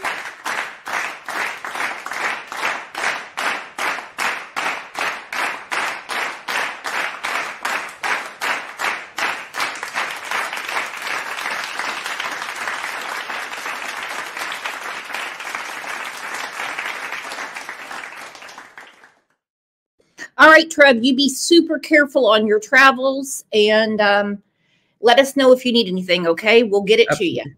Thank you all so much. All right. Prayers for Trev. He's doing more than the Proudfoots. Proud Feet. I want to find out about Mr. Proudfoot hitting Sebastian with a belt. What happened? That was actually several years ago, and it to was Mr. Proudfoot. To Mr. Proudfoot. To Mr. Proudfoot. Yes, Mr. Proudfoot, what happened? Oh, I'm sorry. I misunderstood. I thought you were asking Katie.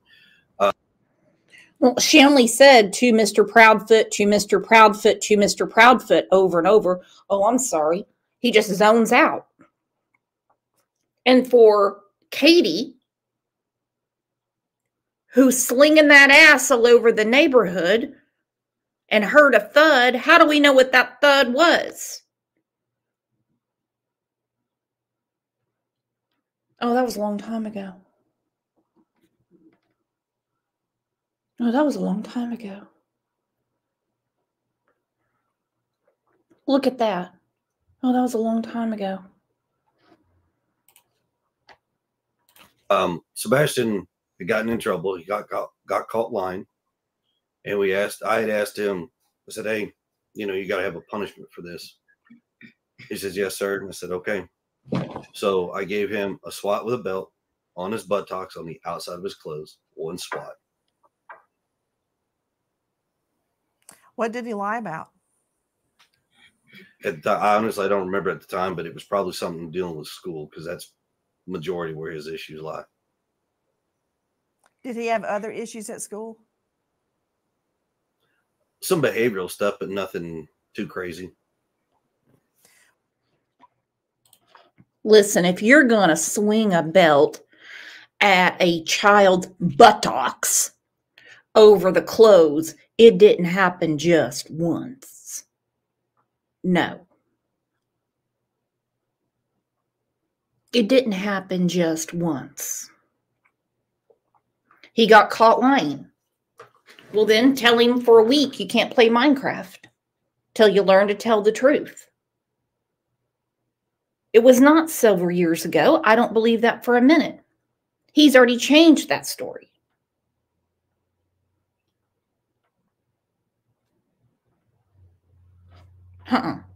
He's trying to be all politically correct. On the buttocks. On the buttocks.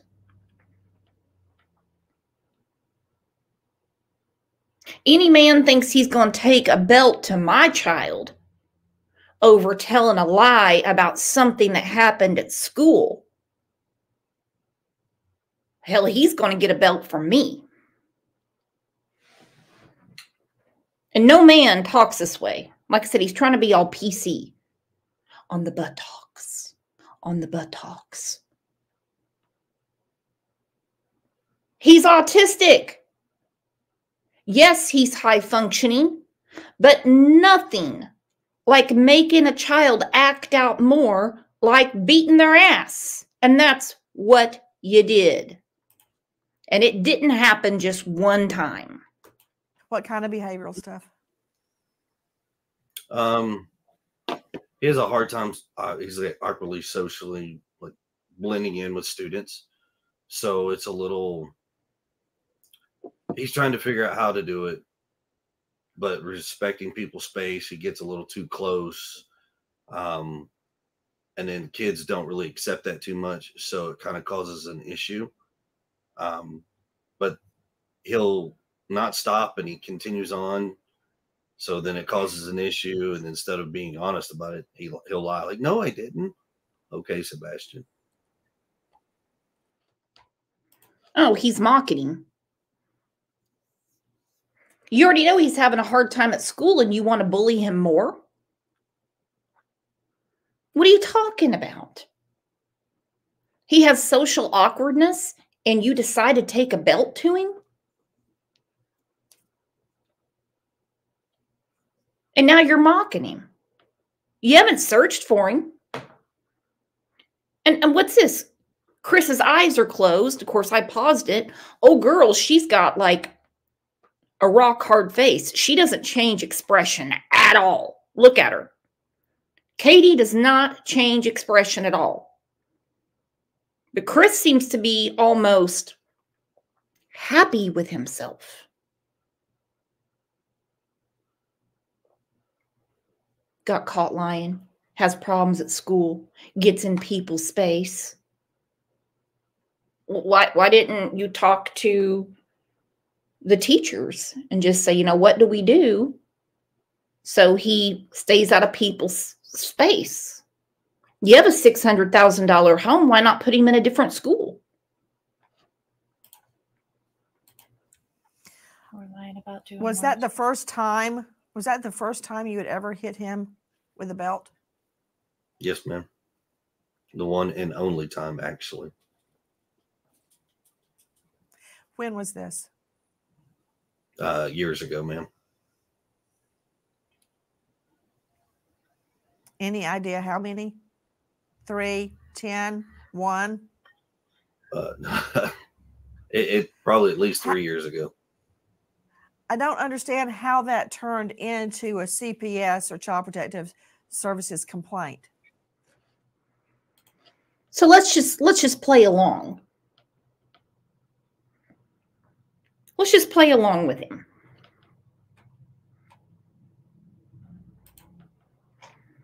Three years ago, he would have been 12.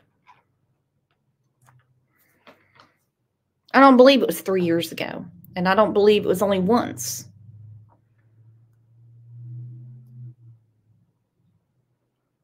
At all.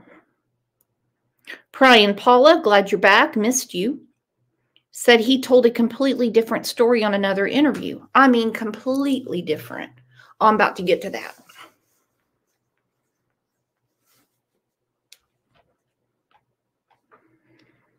Hell, the truck that Chrissy Poo here drives is an extremely expensive truck. If he was having those type of issues at school where he's getting in people's space,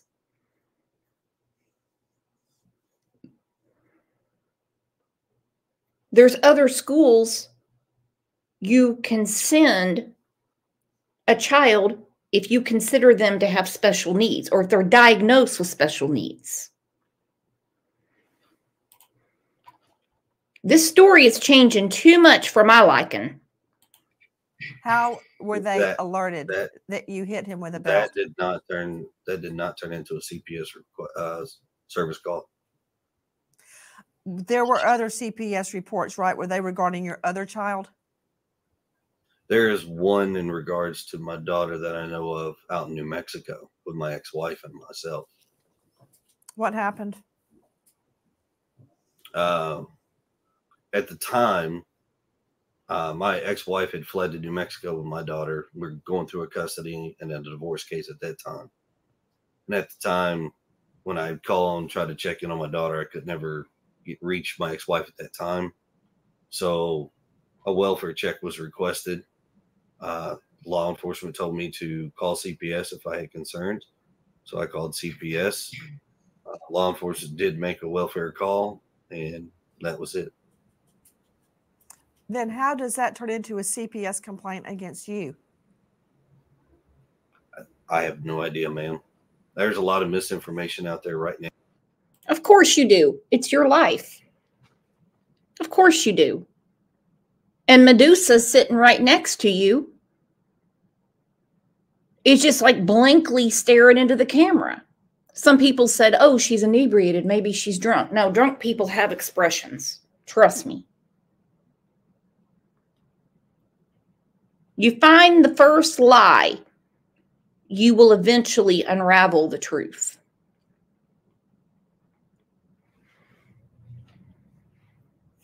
He knows exactly why he was involved in the investigation. He knows exactly why. It was discussed with him a lot. He had paperwork. Founded, unfounded, you're mandated to do this, anger management, what have you. No, they're not secretive about those things. Now, in regards to my New Mexico case, that actually has no relevance to the Sebastian case. Then was there even a CPS complaint against you in New Mexico? Not that I am aware of. And my attorney and myself are well educated on my case, and there's nothing that we know of.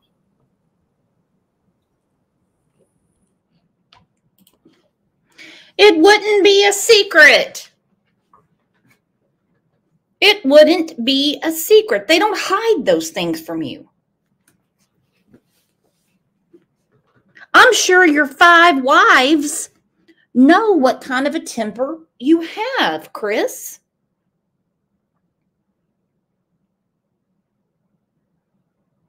An old girl sitting next to him that doesn't change her expression, she is reading all the comments, unless this was pre-recorded. She's doing something.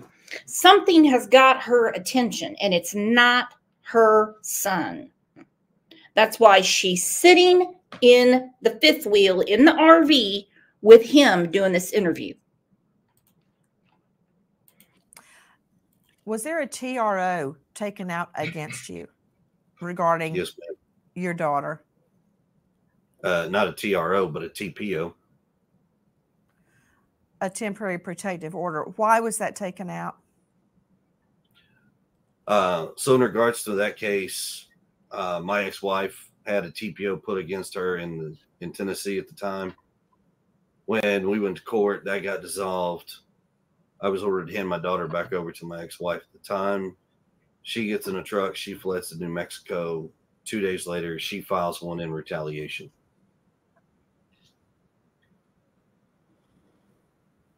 Is it still in place? No, ma'am. That was dropped within, I think, 2 weeks of it being put in place.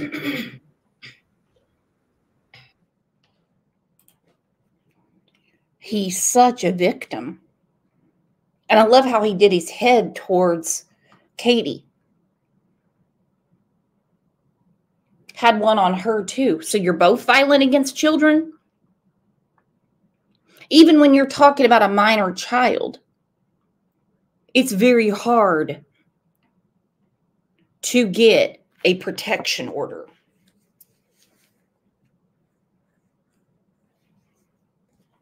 Very hard to get a protection order.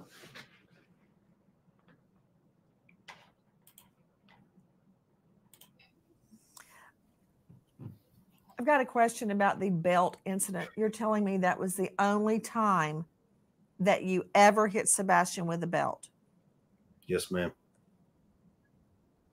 And you're also telling me that did not make it to CPS? No, ma'am, that did not.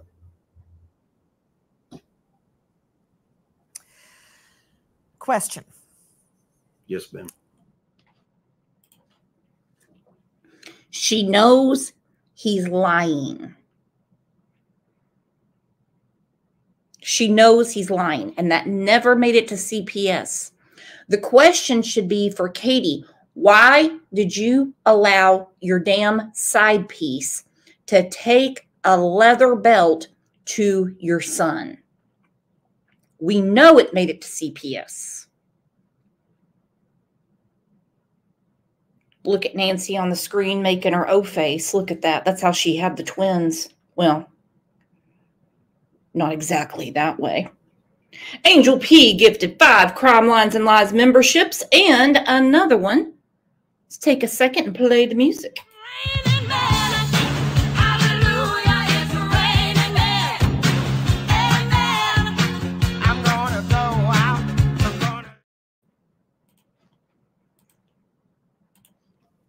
Regarding Faith's furniture.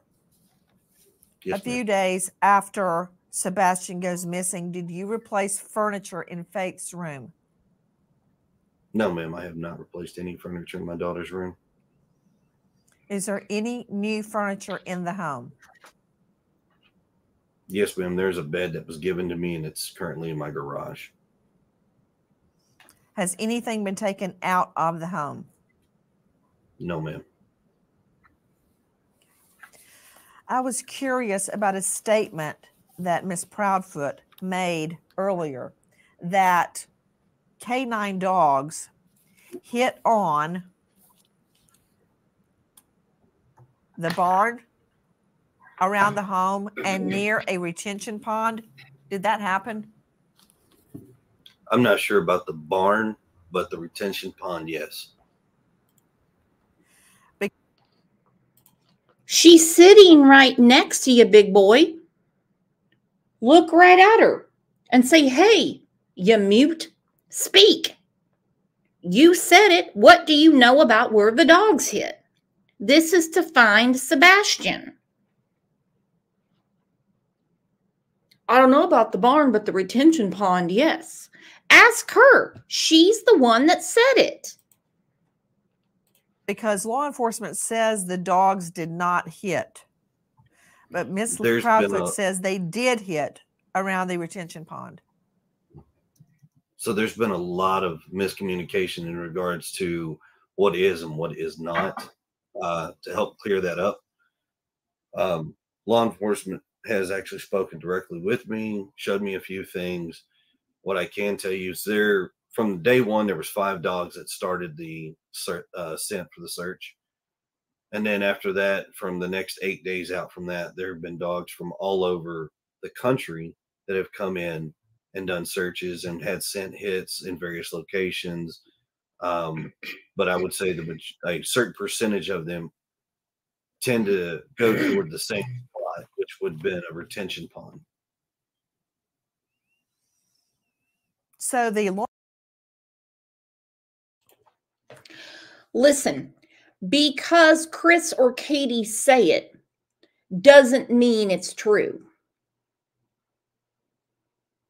Doesn't mean it's true. Times like this, with all the information that's spilling out, the misinformation, the lies, the changing of stories, today would be a good day for a press conference, just to get this misinformation out of the way. If you've got time to put a tweet up telling people to not search and let the professionals do their job, then you've got time to have a press conference. I don't expect to know what they know. I don't expect them to open up the file and say, this is what we know. But because the proud feet say it, doesn't mean it's true. Too many assumptions, too many lies, too many changing of stories. Law enforcement dogs did not hit on the retention pond. Is that what you're saying? No, I'm saying they did. There was at least 3 that I know for a fact that did hit on the retention pond. And the pond has been drained, correct? And there was nothing there. Yes, ma'am. They have walked it, drained it, and there's nothing. The retention pond was only knee deep anyways. On one occasion, Mr. Proudfoot, you stated that you and Mrs. Proudfoot have been, quote, vetted and cleared of foul play. That was stated on Chronicles of Olivia. Is that true? What do you mean by that? Yes. So after working with law enforcement of all agencies, they have actually told us that there is no foul play, no nefarious issues. We've been cleared of all wrongdoing. We are working extremely cooperative with all law enforcement agencies at any point in time that they've called, come to the house, anything. Was Sebastian angry or upset before he disappeared? No, ma'am. Not to my knowledge.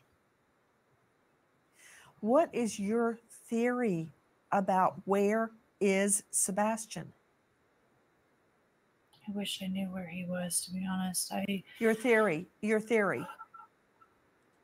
I think it's possible that someone has my son. Why? Because I feel like if he had been close to the house or had walked off, that we would found him by now with as many people as we had searching. Have you checked his social media? He doesn't have social media.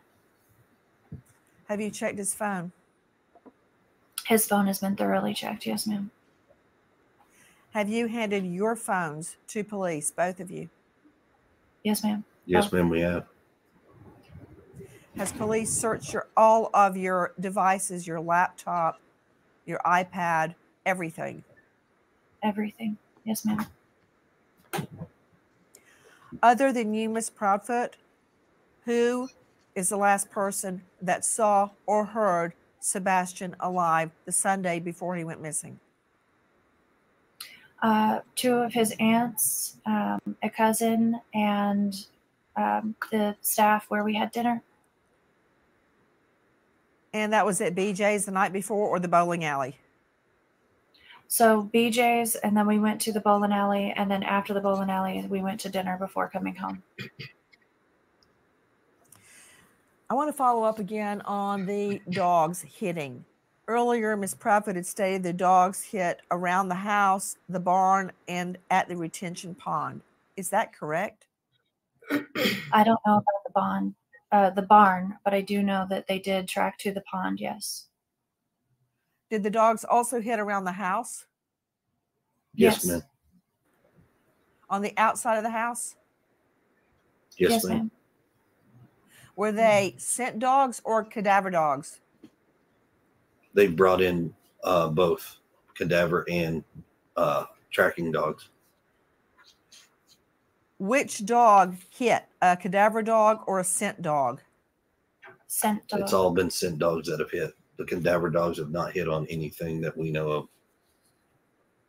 What do you believe Sebastian was wearing when he disappeared? And would that have been what he slept in? Yes. So the clothes, the black sweatpants with the white stripes and the long sleeve black shirt, that is what he went to bed in. And the reason that I believe he was still wearing those clothes is because when we searched, I did not find those clothes in the house. So I have to assume that that's what he was still wearing. I'm sorry, I couldn't hear you. Did you say that's what he wore when he went to bed? Yes, ma'am. Joining us right now, in addition to Katie Proudfoot and Chris Proudfoot, the bio mom and stepdad of Sebastian, an all-star panel. First to Brian Trasher joining us, Vice President of the Cajun Navy, who has joined the search. Brian, thank you for being with us. Who asked you to join the search? Well, we had deployed a team up to Nashville, Tennessee last week in response to the missing college student, Riley Strain. We stayed up there until he was found. While we were in the area, we had a lot of people reaching out to us on social media saying that there was a young boy who had been missing for several weeks that was only about 20 miles away from where we were. So we talked to a few people, got some information, and decided to deploy part of our team that was already up there to Sumter County to investigate and see what we could do to help out.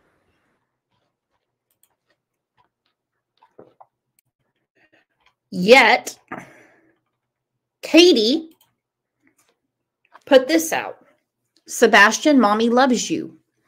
Please share and search and report anything that could help. We have organized help with Cajun Navy to join the search, and we pray every day we find Sebastian and can bring him home.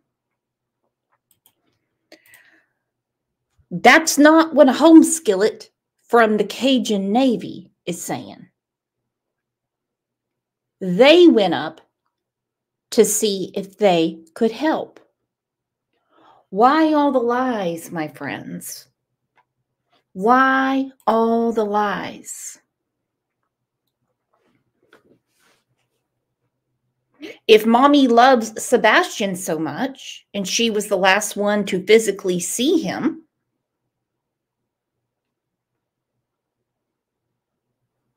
then why is she sitting in an RV in Mississippi right now?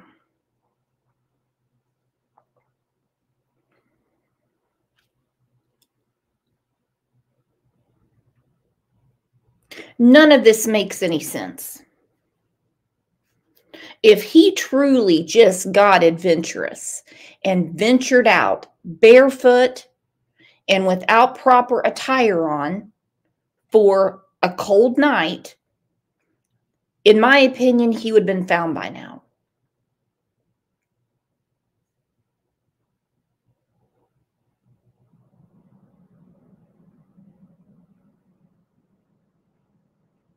I've even wondered if maybe she's hiding him out somewhere because she didn't want him to go to his father's.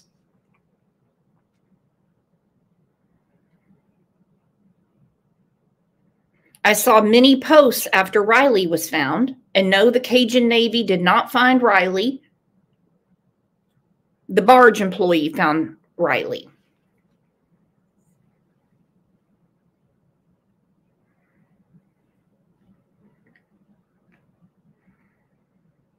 And if you're that overprotective of your son to where you're extremely strict with him, then why did he go to bed in the same clothes he'd had on all day?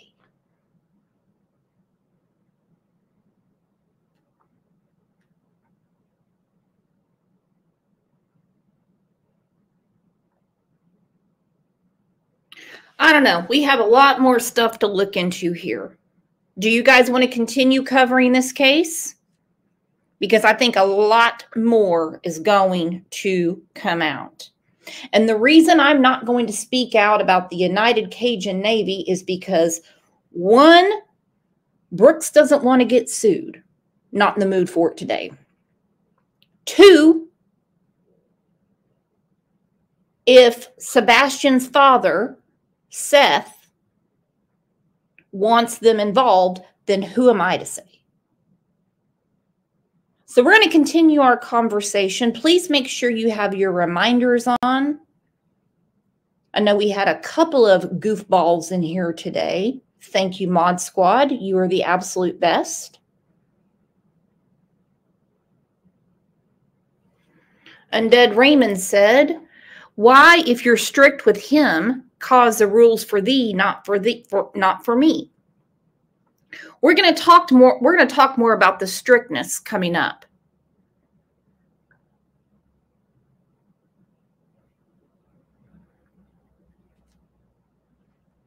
Hobby Homestead said, can you explain why people are saying Cajun Navy are scammers, please?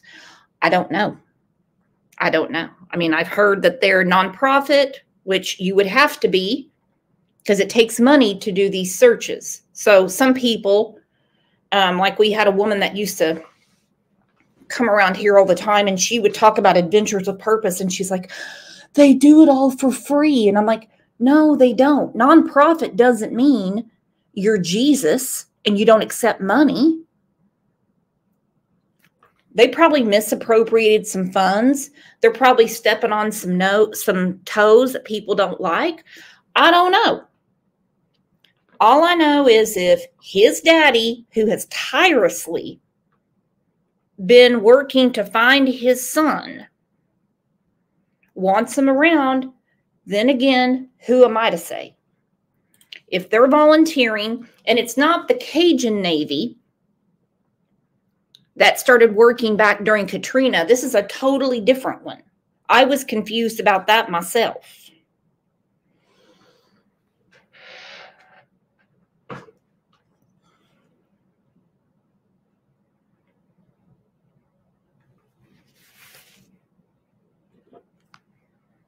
Doesn't take much to get me confused, but that's okay. You're in good hands here. Again, thank you so much for being here for Sebastian.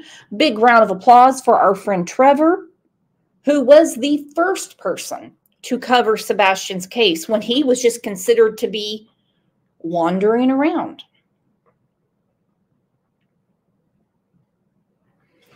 Susie Sue said, was Sebastian insured for a life insurance policy? Yeah, basically the same way I am, because life insurance policies are part of benefits through my husband's job and through Sebastian's dad's job. So that doesn't mean that his dad went and took out some, $5 million policy on him and then wanted him dead. A lot of jobs offer life insurance. So we're going to stay with it, my friends. Figure out what the hell's really going on around here. And I hope what's really going on is nothing. I really hope he's with a friend. He found some Minecraft buddies, something like that. Because where my mind is going right now is not good. Because nothing's adding up. If I don't see you in Discord today or one of the Facebook groups, which I think there's only one open right now because I can't keep up, I will be back here tomorrow at 9 a.m. If any of you can share the love by sharing this live, or catching it and sharing it before we go live, that would be great. I would appreciate that so much. Share it to your socials, however you want to do it. But I hope you guys have a great rest of your Taco Tuesday. And again, if I don't see you around Al Gore's internet, then I'll see you back here tomorrow at 9 a.m. You guys are the absolute best.